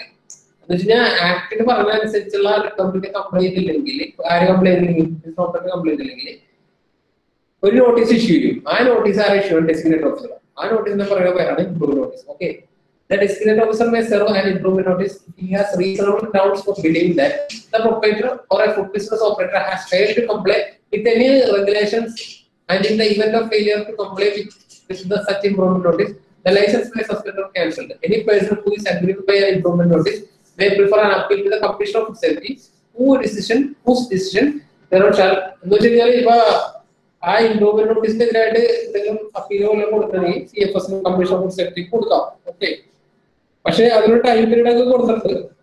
അതിൽ ഇതിൽ കൊടുത്തിട്ടില്ല. അതില് ടൈം പീരീഡ് കൊടുക്കണം. ഇതിൽ CFS 15 days കൊടുക്കണം, 5 ദിവസത്തിനുള്ളിൽ. The period for making an appeal to Commission of Food Safety 5 ദിവസത്തിനുള്ളിൽ കൊടുക്കണമെന്ന് പറയണം. അവരെന്തെങ്കിലും എതിരഭിപ്രായം ഉണ്ടെങ്കിൽ. സെക്ഷൻ 32. അപ്പൊ ആരാണ് ഇംപ്രൂവ്മെന്റ് നോട്ടീസ് ഇഷ്യൂ ചെയ്യുന്നത്? ഡെസിഗ്നേറ്റഡ് ഓഫീസറാണ് ഇംപ്രൂവ്മെന്റ് നോട്ടീസ് ഇഷ്യൂ ചെയ്യുന്നത്. എന്താണ്? Food business operator FSI complaint ഇല്ല, റൂൾസ് ആൻഡ് റെഗുലേഷൻ കംപ്ലൈന്റ് ഇല്ലാത്ത കാരണം അവര് ഒരു ഓപ്പർച്യൂണിറ്റി കൊടുക്കണം. ആയതിന് food business operator registration licence ban ചെയ്യുന്നതിന് പകരം ഒരു ഓപ്പർച്യൂണിറ്റി കൊടുക്കും. ആയതിന് ഒരു നോട്ടീസാണ് ഇഷ്യൂ ചെയ്യും. അതിന് കാരണം കാണിക്കൽ നോട്ടീസ്, ഇംപ്രൂവ്മെന്റ് നോട്ടീസ്. അത് കഴിഞ്ഞിട്ടാണ് അതിനനുസരിച്ച് ഇംപ്രൂവ്മെന്റ് നോട്ടീസിന് ആക്ഷൻ എടുത്തില്ലെങ്കിൽ മാത്രം സസ്പെൻഷനോ അല്ലെങ്കിൽ ക്യാൻസലേഷൻ ഒക്കെ പോകുള്ളൂ. അത് നേരിട്ടാണ് പോകുന്നത്. അടുത്ത സെക്ഷൻ 33 പ്രോഹിബിഷൻ ഓർഡേഴ്സ്. എല്ലാവർക്കും ബോറടിക്കും. ഇത് 210 സെക്ഷൻ ഉണ്ട്. പക്ഷേ 210 സെക്ഷൻ ഭയങ്കരമായിട്ട് പഠിക്കാനില്ല. ആദ്യത്തെ കുറച്ച് സെക്ഷൻ ഉണ്ട്. അത് മാത്രം പെട്ടെന്ന് ഓടിച്ച് വായിക്കേണ്ടുള്ളൂ. വായിക്കേണ്ട പഠിച്ചിട്ട് ചെറിയ ചെറിയ 1.1 ഒരു 1-2 സെന്റൻസ് വെച്ചിട്ട് ജസ്റ്റ് ഒന്ന് നോട്ട് ചെയ്ത് വെക്കാൻ മാത്രം നടക്കുള്ളൂ. പ്രോഹിബിഷൻ ഓർഡേഴ്സ് എന്ന് പറഞ്ഞാൽ വേറെ ഒന്നുമില്ല. എന്ന് വെച്ച് കഴിഞ്ഞാല് ഈ ആക്ട് നമ്മുടെ കോർട്ടിനെ ഒരു എംപവർ ചെയ്യുന്നുണ്ട് പ്രോഹിബിഷൻ ഓർഡർ ഇഷ്യൂ ചെയ്യാൻ വേണ്ടി. എന്ന് വെച്ച് കഴിഞ്ഞാല് FBO എന്തെങ്കിലും ഒഫൻസ് ചെയ്ത് കഴിഞ്ഞാൽ കോർട്ടിന് ചെറിയ കാര്യങ്ങളൊക്കെ ചെയ്യാം. ഓക്കെ, എന്ന് വെച്ച് കഴിഞ്ഞാൽ ഹെൽത്ത് റിസ്ക് അസിസ്റ്റ് ചെയ്യുന്നുണ്ട്. FBO ചെയ്ത കാര്യത്തിൽ ഒരു ഹെൽത്ത് റിസ്ക് ഉണ്ടെങ്കിൽ, പരാതി ഉണ്ടെങ്കിൽ കോർട്ടിന് ഒരു ആദ്യം FBO എന്താ പറയണമെന്ന് കേൾക്കണം. അത് കേട്ട് കഴിഞ്ഞിട്ട് മാത്രം എന്തെങ്കിലും ഓർഡർ ഇഷ്യൂ ചെയ്യാൻ പാടില്ല.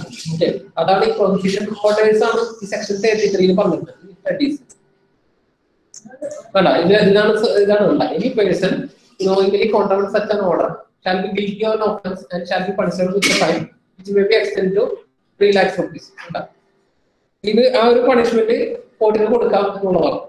പിന്നെ അടുത്തതിൽ a prohibition order shall cease to have effect upon the court certificate that on an application made by FBO not less than 6 months after the prohibition order has passed, that FBO has taken sufficient measures for justify the lifting of the provision. എന്ന് വെച്ച് കഴിഞ്ഞാൽ prohibition order stop ചെയ്യാം എന്ന് വരെ, എന്നിട്ട് FBI ഒരു ഇത് court satisfy ആയാലേ എങ്ങനെ FBI ഒരു സഫീഷ്യന്റ് മെഷേഴ്സ് എടുത്ത് എന്ന് ബോധ്യപ്പെട്ട് കഴിഞ്ഞാൽ ഈ പ്രൊഹിബിഷൻ ഓർഡേഴ്സ് ലിഫ്റ്റ് ചെയ്യാം. പക്ഷെ അതൊരു 6 മാസം കഴിഞ്ഞിട്ടായിരുന്നു കേട്ടോ, 6 മാസത്തിന് മുമ്പല്ല, അത് എഴുതിയിട്ട് കറക്റ്റ്. അപ്പൊ ഇതാണ് പ്രൊഹിബിഷൻ ഓർഡേഴ്സ്. അപ്പൊ പ്രൊഹിബിഷൻ ഓർഡേഴ്സ് ഇറക്കാനുള്ള ഒരു എംപവർ, കോർട്ടിനുള്ള ഒരു എംപവർ കൊടുക്കുന്നതാണ് സെക്ഷൻ 33 എന്നുള്ള ഈ FS ആയിട്ടുള്ള സെക്ഷനാണ്.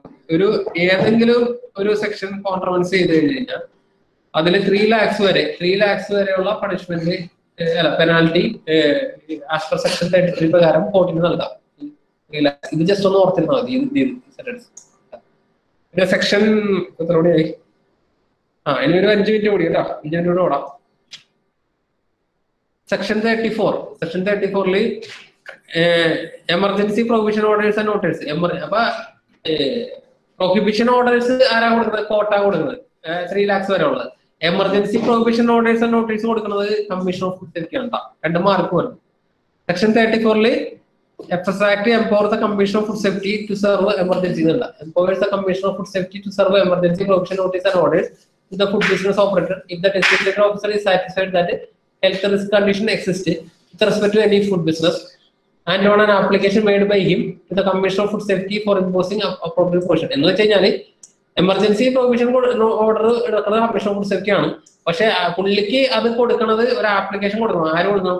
Designated officer. അങ്ങനെ ഒരു ഹെൽത്ത് റിസ്ക് ഉണ്ടെന്ന് പറഞ്ഞ ആപ്ലിക്കേഷൻ കൊടുത്തു കഴിഞ്ഞാൽ മാത്രം പുള്ളി ഇറക്കാൻ പറ്റുള്ളൂ. പുള്ളി നേരിട്ടല്ല കൊടുക്കണ്ടേ അങ്ങനെ ഹെൽത്ത് ഉണ്ടെങ്കിൽ. അപ്പൊ designated officer shall not apply an emergency provision order unless at least 1 day before the date of application he has served a notice of the food business operator of the food business with intention to apply the order. എന്ന് വെച്ച് കഴിഞ്ഞാൽ designated officer തോന്നിയ പാടില്ല ചെയ്യാൻ പാടില്ല. Designated officer എന്ത് ചെയ്യണം?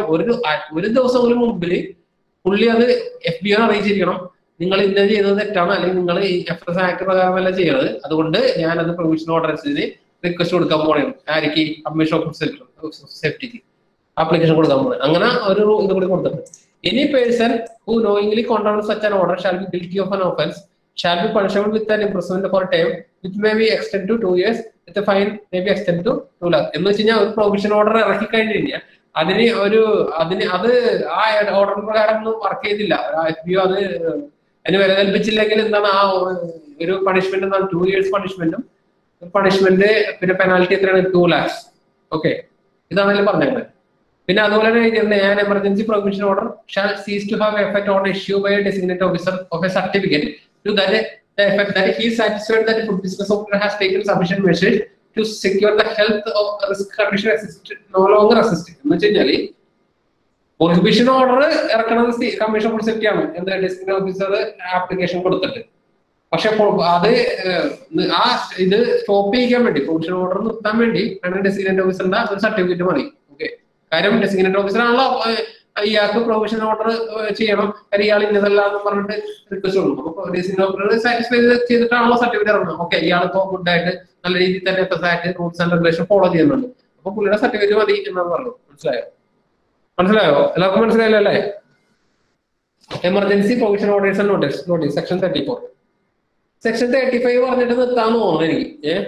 Section 35 പറഞ്ഞിട്ട് അത് കഴിഞ്ഞിട്ട് ബാക്കിയുള്ളത് അടുത്തൊറ്റ ക്ലാസ് കൊണ്ട് ഇത് തീർക്കണം. ബാക്കിയുള്ളതൊക്കെ അടുത്തൊക്കെ എനിക്ക് ഇത് കഴിഞ്ഞ് കഴിഞ്ഞാൽ പെട്ടെന്ന് ഓടിച്ച് പറയാവുന്നുള്ളൂ.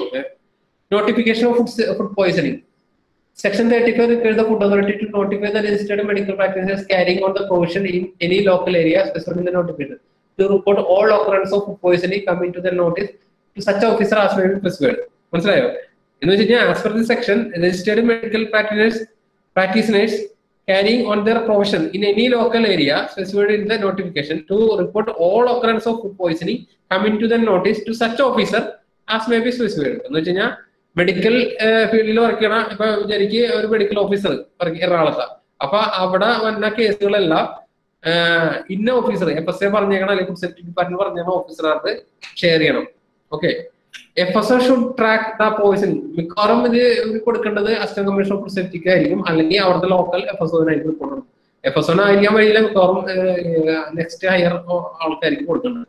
അപ്പൊ FSO should track the food poisoning cases and should send the report to DO. പിന്നെ ഏത് ഫുഡ് സേഫ്റ്റി ഇതുണ്ടെങ്കിലും അതിന്റെ പോയിസണിങ് കേസ് ട്രാക്ക് ചെയ്യേണ്ട ഒരു ഉത്തരവാദിത്തം ഫുഡ് സേഫ്റ്റി ഓഫീസറാണ്. Should send the report to the DO. Okay, അപ്പൊ എല്ലാ റിപ്പോർട്ടുകളും DOക്കാണ് ചെല്ലുന്നത്.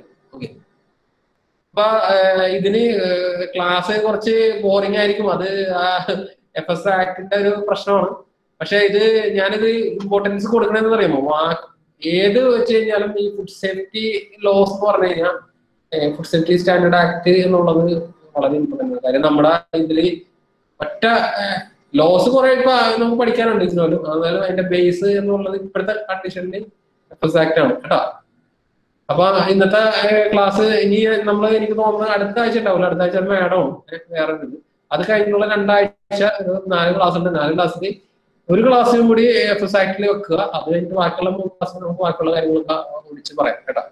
അപ്പൊ ഇതൊരു കൗൺസിലിംഗ് സെക്ഷൻ ആണ്. അപ്പൊ ഇത് ഞാനിപ്പോ ഒരു ടീച്ചിങ് സെക്ഷൻ പോലെ ആക്കി എടുത്ത് കാര്യം ഈ FSO ആക്ടിൽ അത്ര ഇൻട്രസ്റ്റ് വേണം. ആക്ച്വലി മേ ബി ക്വസ്റ്റ്യൻ നിങ്ങൾക്ക് 1-2 കിട്ടുള്ളൂ, പക്ഷെ അത് ഭാവിയിൽ ഉപകാരപ്പെടും ഈ ഫീൽഡിൽ നിൽക്കണമെങ്കിൽ. ബാക്കിയുള്ള നമുക്ക് നേരിട്ട് പിന്നെ നമുക്ക് അടുത്ത ക്ലാസ് നമുക്ക് ഡിസ്കസ് ചെയ്യാം. അപ്പൊ ഞാൻ ക്ലോസ് ചെയ്തോട്ടെ. അപ്പൊ എല്ലാവരോടും താങ്ക്സ്.